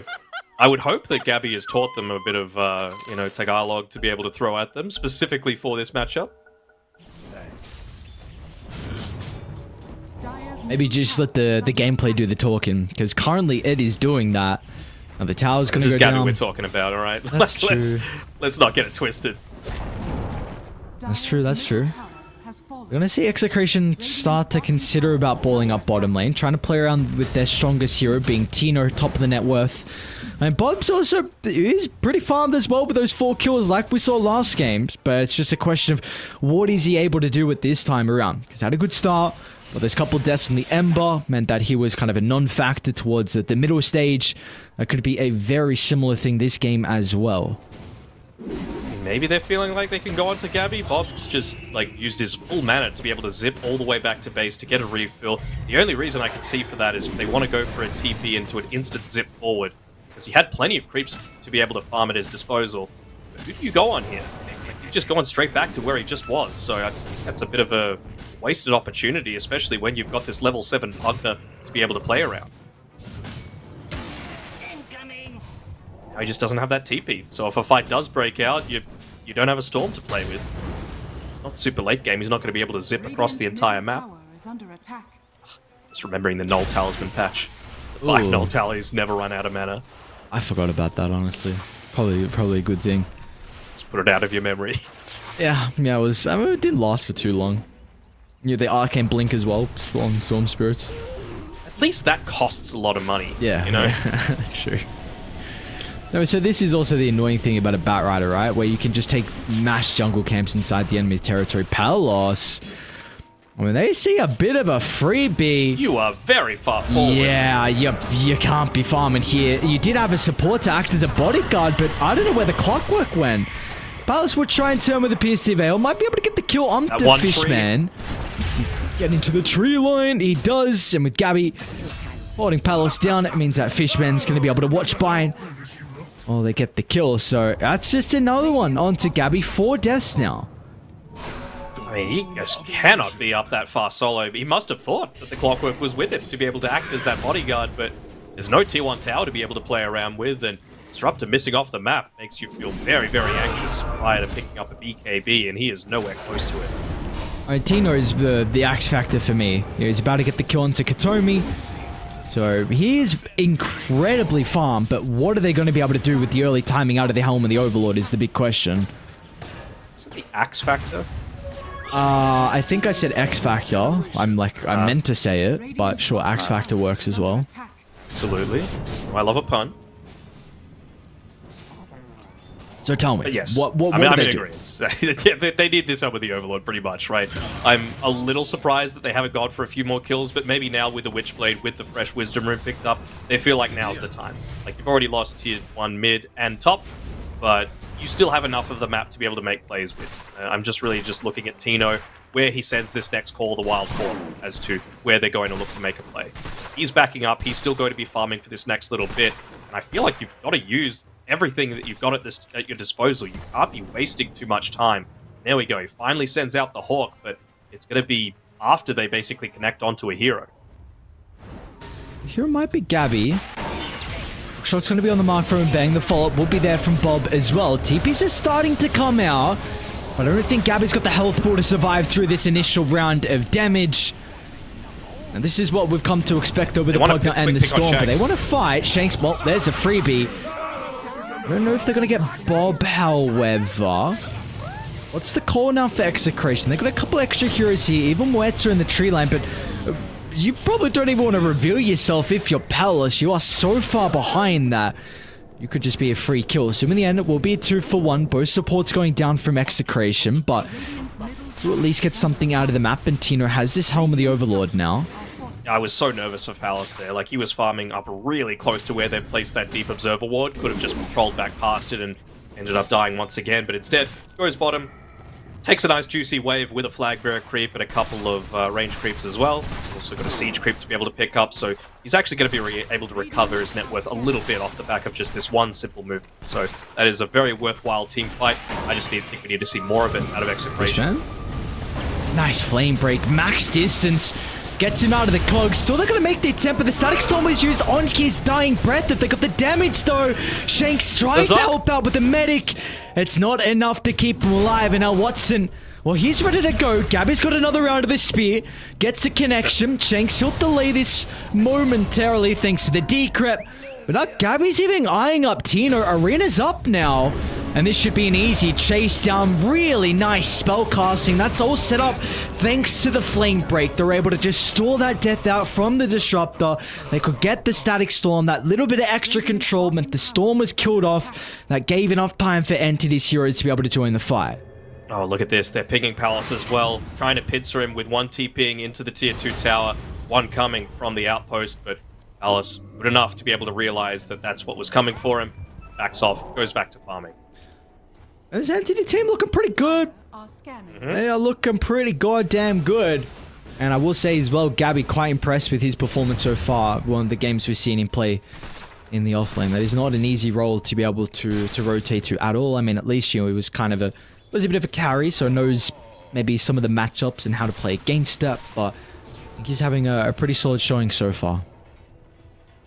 I just love watching me some Kataomi and Watson Dota. They are the big two standouts on this team for me. I know a lot of the time when they were having a lot of their big success, it was Stormstormer doing a lot of the work, and we saw it the other day against Liquid, giving them their only loss up until that point was really on the back of his Invoker.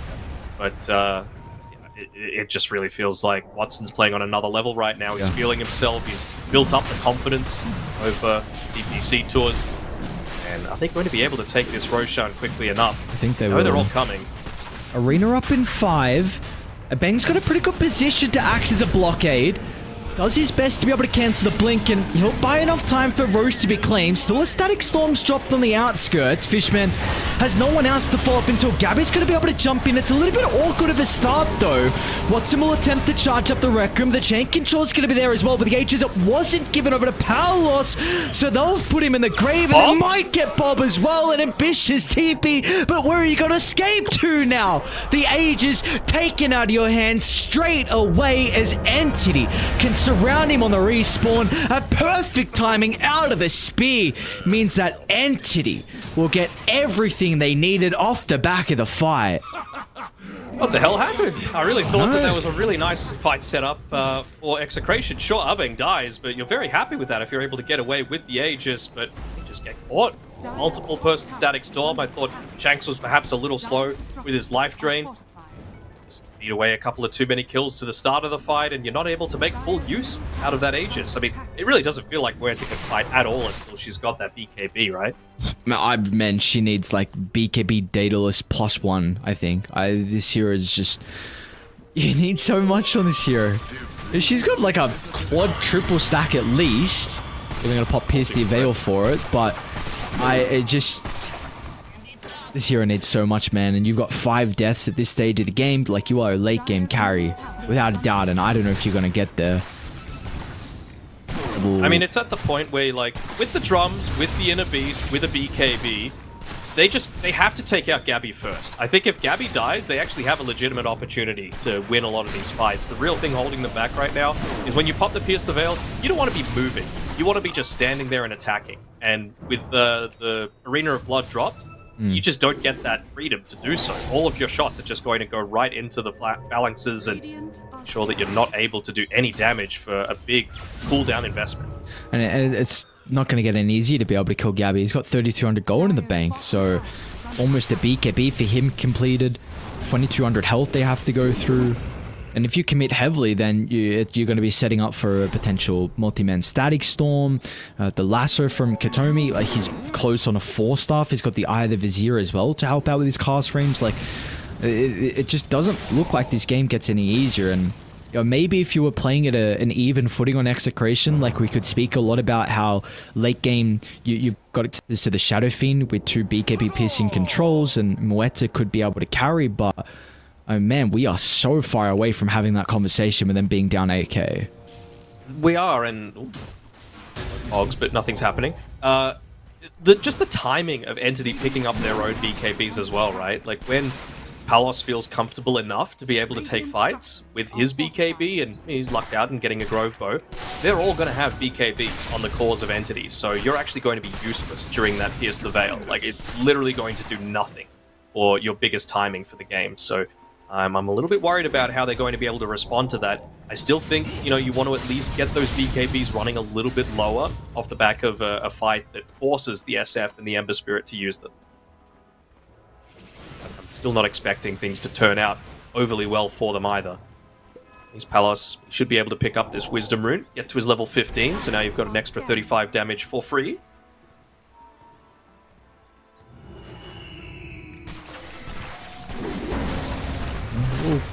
Let's try and get the Tormentor out for Execration. So, don't have the greatest Ag Shard. It's pretty useless. Yes, it is pretty useless indeed. You're going to see Entity look to smoke as well. I do not believe that smoke was under the Hawk. A lot of lines being drawn on the map though. We'll get a glimpse of Stormstorm inside the river, so maybe they know at least a roundabout area. This is their triple BKB timing as well, and look at Palos. Oh no. They just go the full wraparound, not getting greedy, not wanting to reveal too much, but rather just use that full extent of the smoke that still has about quarter duration, and, well, Muerta, you are a dead lady. And Bang's probably dead as well. Maybe?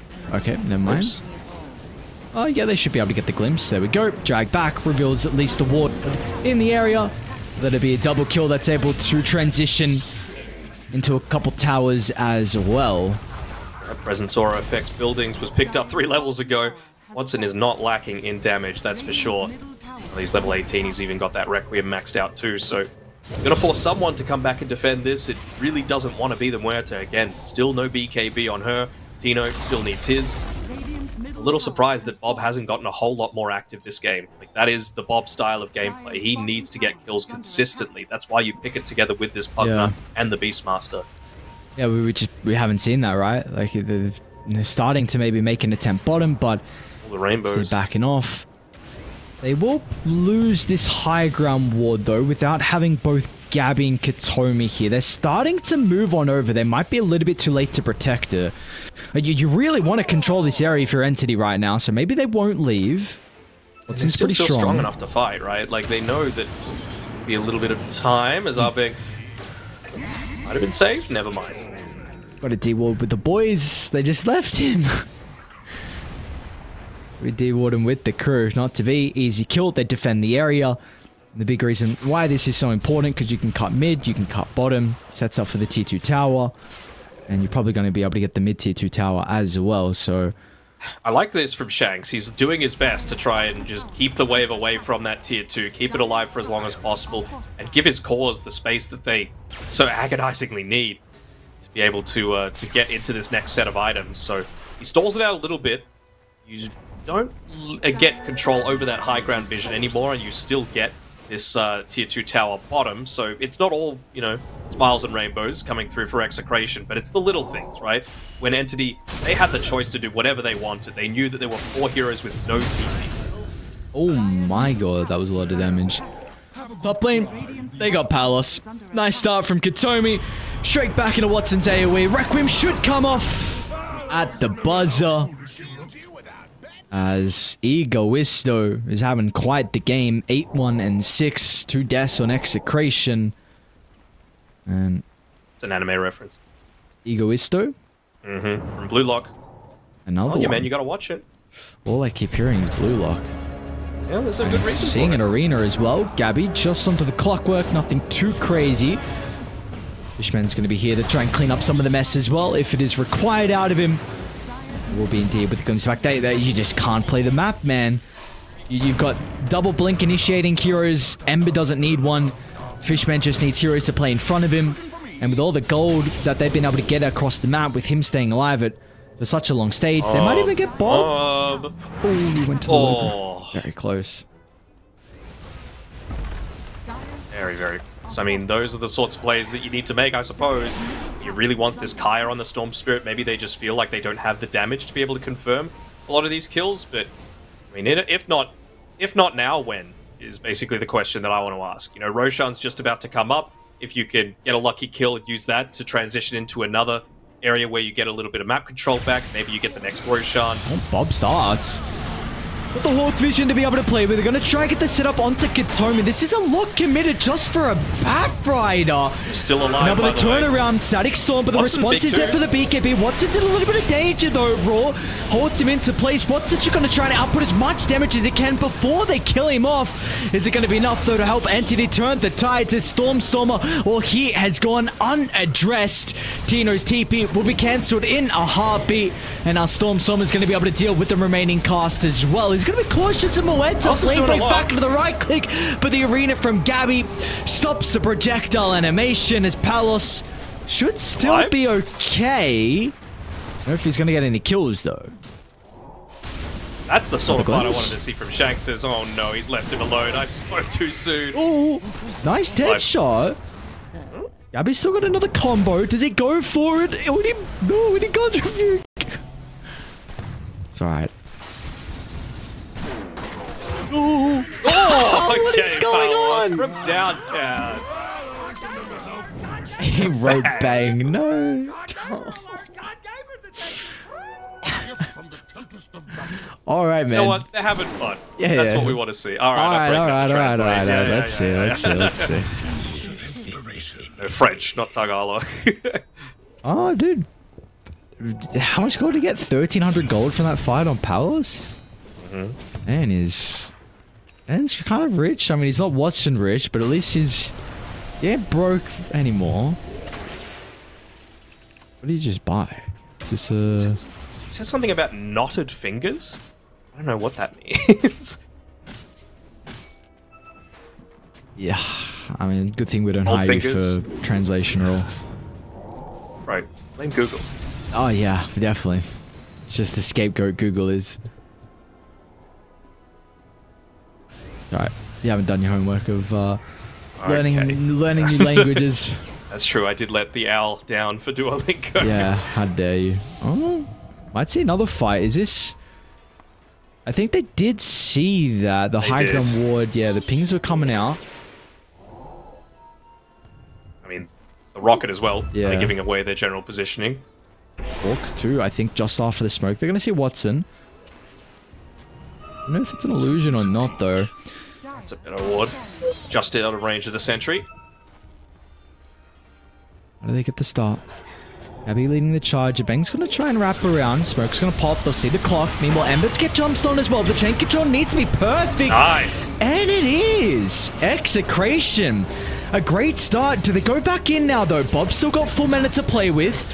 It's going to be a 1-for-1, but still, they're in a pretty decent position. Back and forth, Bob.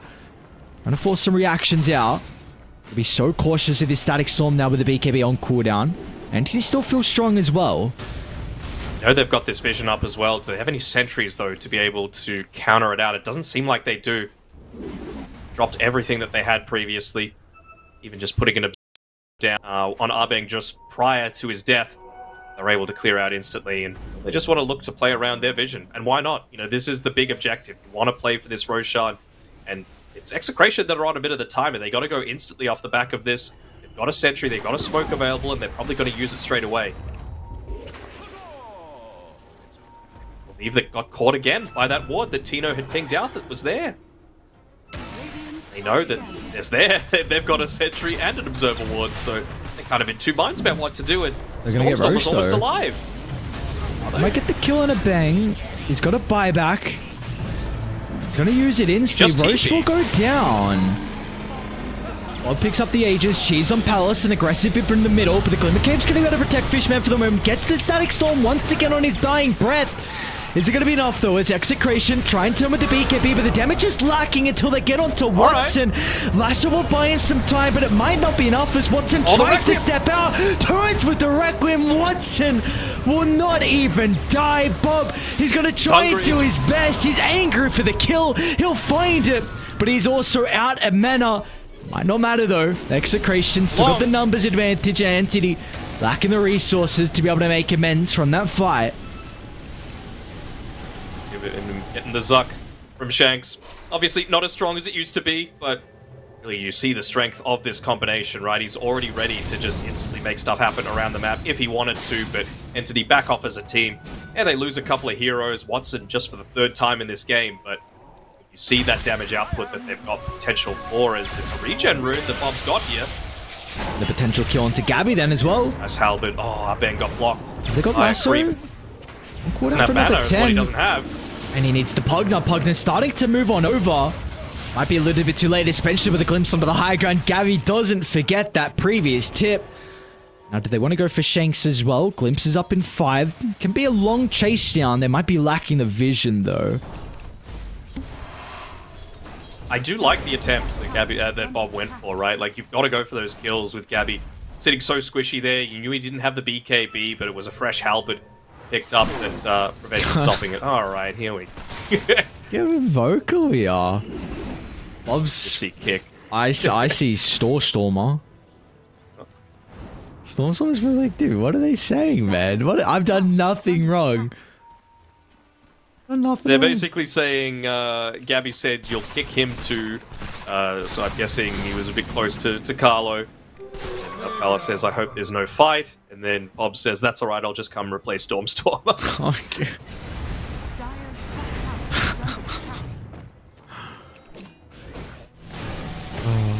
Like you said, some fellow brothers.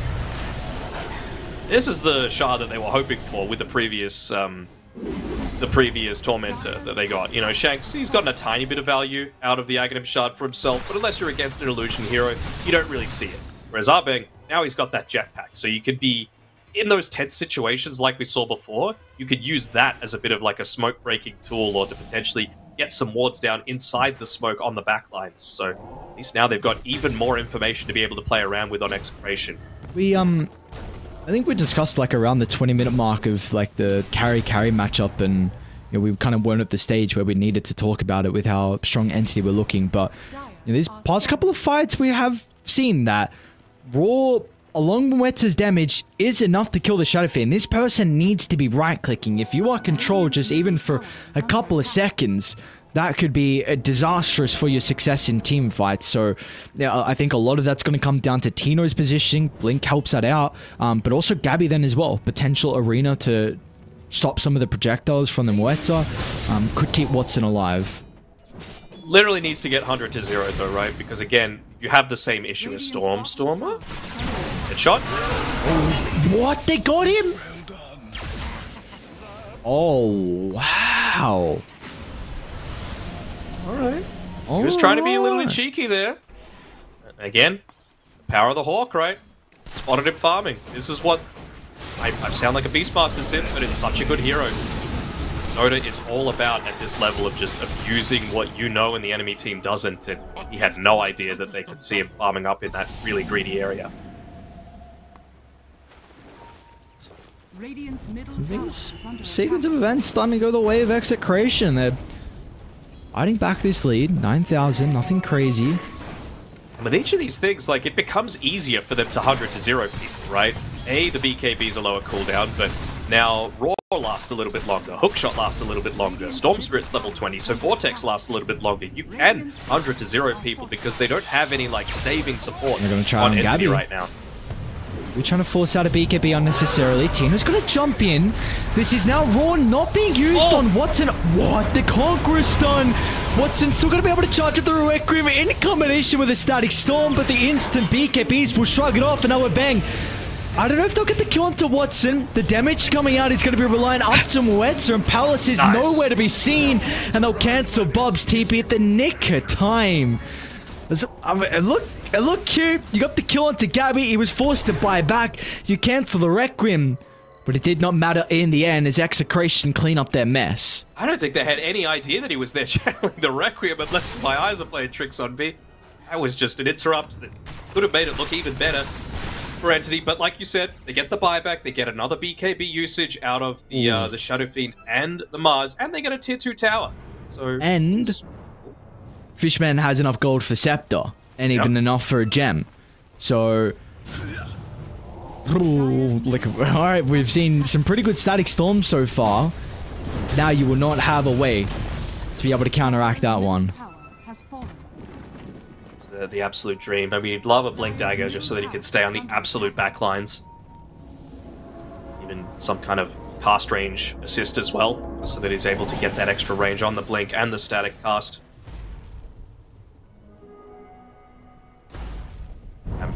Mwetzer is total squish. Like, you have very, very few stats right now on this item build-up that you've got. Top lane, Watson.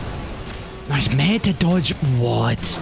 Instant on the finger, and there's the reveal. Scepter, Static Storm. Where's your BKBs? They're gonna do nothing. As Entity, they bring everyone. They were so goddamn fast. The reactions were there, and that was thanks to Waston. Mr. Rank 1, quick on the man to fingers, stops the use of the Raw, gets out. And he's level 25 now off the back of that as well, so even more consistent damage coming out. If Fishman's able to find them in those big groups, he can just lay down the razors and take them out. I mean, that's all off the back of them still not being able to take a tier 1 tower top at 37 minutes, just making a lot of those reinforcements so much easier to be able to claim. At it. The gold. At least they get rid of the creeps. Midwave is too far pushed in. Gabby and Katomi are just waiting for someone to come forward, but just wanting to make sure that that backdoor protection doesn't kick in up top. Use their potentially last glyph of the game. Try and hold out, wait for Mwetzer to be back up online, but this is what someone like Fishman is able to do, right? He is just such a good player on his signature heroes. I'm just going to be cautious. My god, that is a fine line to be playing. He's got to just play this distraction Dota right now. I'm sure he was just keeping track of how long that Static Storm had left on the cooldown, and I don't think it was very long at all, so he had like one last opportunity to potentially stall things out, and you know what? They don't lose a melee racks in that mid lane, so you know, that sort of play, it's worth it, but they're still playing so far behind. Interesting choice from Gabby going into the Lincolns. Had a refresher queued up. Maybe he didn't have enough mana for all of the combo. I mean, it's not even just for himself, right? Like, I'm very happy with him going this Lincolns, because how have people died previously? It's been off the back of, like, a hook shot into a Remnant, into a Raw. So if you just place that in onto whoever gets jumped, whether it be yourself or Shadow Fiend, you're golden, right? So I much prefer this to a Lotus Orb. That makes it much more easier now to see high ground. You know, maybe that was their potential issue to close out the game. And hang on, Bob. Nice start. Instant drag back with the lasso. Bob gets the BKB, but it did not matter. The damage from Watson just evaporated his health pool. And did they get it? They saw Palos. Stormstormer comes back. Instant use of the BKB. He's not going to mess around. Nice dead shot as well. All right. Palos finds something out of nothing. Gabby's still going to try and jump into the middle. Arena doesn't provide them too much. And meanwhile, over to the left side, Tino's got the run to Watson as well. They step the boundary. And they're going to be condemned for that. Is now the cleanup. It's a pretty decent static storm, but Gabby will not escape. Storm is almost back into the middle. Going to be cautious. So Another double raw raw with the refresh. It's going to be a dieback. Tino! Execration. Are they doing it? Palos needs the dead last shot. little bit of damage onto Katomi for the axes from Tino. What a team fight. The Beastmaster Raw came in huge. They just got way too greedy, man. You knew that the Storm Spirit had popped the BKB. You got a BKB out of the Muerta as well, and they kept diving. They could have just backed off for a good 15 seconds, make sure that they were able to come back into this, but instead, you've now got 3 heroes dead with no buyback. It's going to take the biggest Ag Static Storm of all time, and even then it's going to require a buyback from Watson, which he really doesn't want to do. All of those souls going away, just the 13 stored up in the Necromastery. And they do it. Defying all the odds. There's an 83% win probability, and it swung back in Execration's favor for the first time since like the 15-minute mark. Oh. It's a big jump. Fishman. Yeah. Buyback if needed. They should be able to get the kill. It's going to force out the buyback. It is wasting a little bit of time.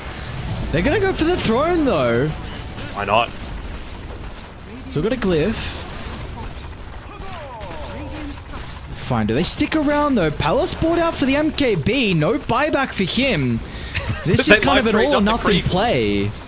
They life drained the creep just to keep that backdoor protection from being there. Tomi gets Good the start, distraction. dragged back into the static storm. Is Watson going to have enough damage? So he's lacking some of the souls. Can they secure the kill onto Palos before he can turn? This is not looking good. Execration, no way. Can they just walk it down and go for the end as Watson?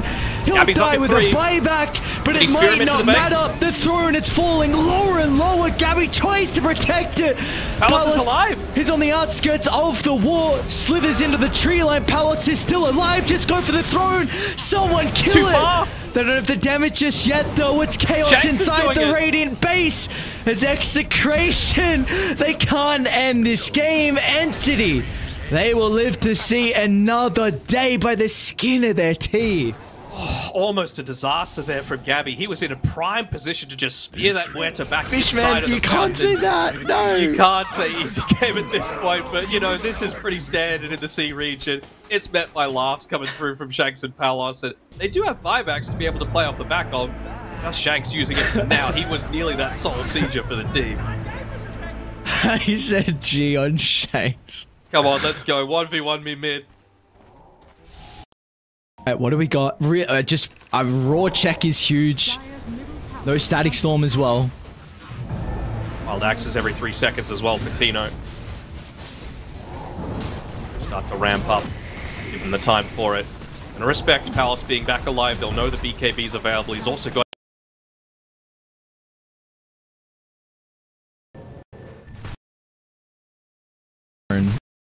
Ooh, see. 1200 health? Alright. Come on. I can't say cheeks, but you could say that. What? Dude, yeah, but you said something else along with it. It wasn't just cheeks. I don't know what you're talking about, Yeah, but we got alright, 5 seconds left on the storm. We've got an Aegis coming up as well. 5 seconds away, they can hook, they can lay the rocket down towards it, and they'll see that it's getting low. This is scary, man. Land the hook. This is scary, man. Bob's gonna zip in. Who gets the Aegis? He snatched it. Bob got the second life. Watson tries to turn. Tino's gonna be there Got the with the real wall. one. They need some way to keep Watson alive. Anything. A static storm, that's the best they've got, and it doesn't look still like it's going to be alive. enough. Watson? No way. Any detection, they've got it. Watson down, that's a dieback. An ease game. It's come out from Bob as well. They know it might be over. Fishman might be able to get Tino over to the right side. Disruptor against the Beastmaster. An unusual duel, but one that will still not really matter in the end, as the key heroes and Execration are alive. Yeah, but there's no creeps. That's the biggest issue. This backdoor protection's kicking in. The Ancient's healing. And right now, we saw lines drawn on the map by Watson, just basically saying, keep these creeps the hell away from our base. Maybe the mid lane. It is the quickest one to be able to make that sort of play. Can Kataomi do it? Gabby, he's just going to, quickly yoink it down, and they won't be able to claim it. Gabby's got buyback as well, so it's kind of a worthwhile sacrifice. He kind of needs to get this wave, though. Doesn't have BKB. Oh, doesn't commit. Dire's middle tower Shanks there. is under Level 25 on the Pugna. Could Shanks do it solo? That plus 150 Nether Blast damage. Don't you have to kill the wave outside the base? Bob's going to start. Into Katomi. He doesn't have Gabby's a going buyback, for and it. yet you see Gabby's trying to do so. No They waited backdoor too long? protection. Yeah, I think it's a little bit too late. Palos. Dude, look at him just standing there. He's not even right-clicking. Oh Do it, my Shanks. god, they are toying with Anthony, and I'll get the win in the end. Easy drops a very, very interesting game. Thank you, Mars. An incredible actor from the Southeast Asian region as Gabby gives a nice win over to Execration. A nice win, you know. There's a little bit of gifts coming through, you know. Maybe Gabby looked down on them thinking, you know, they were showing some of the F-tier tendencies, but honestly, that doesn't give enough respect over to Execration. They played quite well in those later stages. They don't win that game probably if Bob doesn't land that Aegis snatch at the end. And again, this was a draft that it felt like Entity had the edge, but Execration, we could see the ways that it was able to work. Watson, once again, showing why he's such an individually skilled player, going for these crazy jukes, just able to dodge out, living on about 100 HP at the end of everything. You know, eventually they finally woke up and chose violence, saying, hey, we could kill people if we could just 100-0 them with our own survivability with that DKB. I don't really know what this kind of means in regards to the how the seeding occurs, because TSM they got a 1-1 over Virtus Pro, so they're 5-5, Entity 5-5, and TSM and Entity they 1-1'd each other, so it's not like the head-to-head goes in either way. So I don't particularly know like who gets 3rd seed, who gets 4th seed. We'll have to work that one out. But I mean, even VP, yeah, the VP and Execration have the same win-loss as well. So that'll be something for the admins to work out. But enjoy. That's all I have to say. I mean, the only thing that I can see that makes sense if they're not going to do tiebreakers, maybe whoever finishes 3rd in Group B gets to choose who out of 5th and 6th they want to play. Like, that makes a lot of sense, but that doesn't really resolve the 3rd and 4th situation that we're talking about in Group A, now with TSM and Entity being locked in place. So, I don't know. I don't know what's going to happen there. It's an interesting conundrum that people are going to have to answer as we see a lot of these highlights of this game. This was by far the most entertaining game that I've at least seen so far in this, and it really felt like both teams were just having a lot of fun with it, right? Like, this was a classic 5v5 pub stack of Dota with answer going back and forth either way. Really felt like the rest of Gabby's teammates were joining in on the fun too. That they were. Everyone was having a little bit of fun. You know, some tips, even in the pre-game as well. Execration, I think, was it may have been Shank. Someone on Execration told Fishman to choose Radiant. So they they were already starting before we even got into the second game. This is that spear that I was expecting to see. Like, you can see Muerta right there outside the fountain, and I was thinking maybe this could have been what ended the game. Ends up not really getting away as Shank's trying to be that base destroyer, but even he ends up falling down. But yeah, triple buyback once again coming through from Execration. They're able to turn it around. They try and delay it a little bit, but they were just, again, a little bit late, right? They had the opportunity to be able to kick that backdoor protection in once again.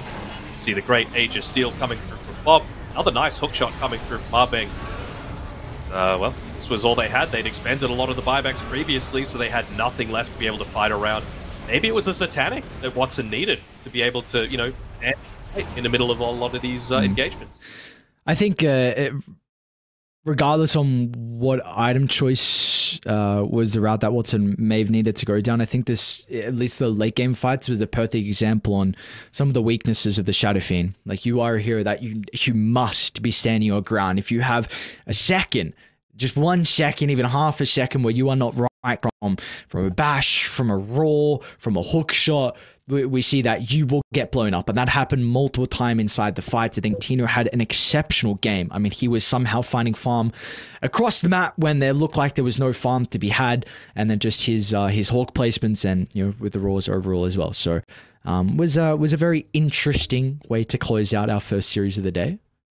It was with some pretty defensive items as well to be able to protect Watson. Like, they had BKB, Trickster Cloak, Lincoln Sphere on his own, And then you also had a Glimmer Cape, a Halberd, and someone else had a Lincoln's as well to be able to potentially save him. So even with all of that, Execrations, full on run at you, balls deep style, was able to get the W in the end. And, good on them.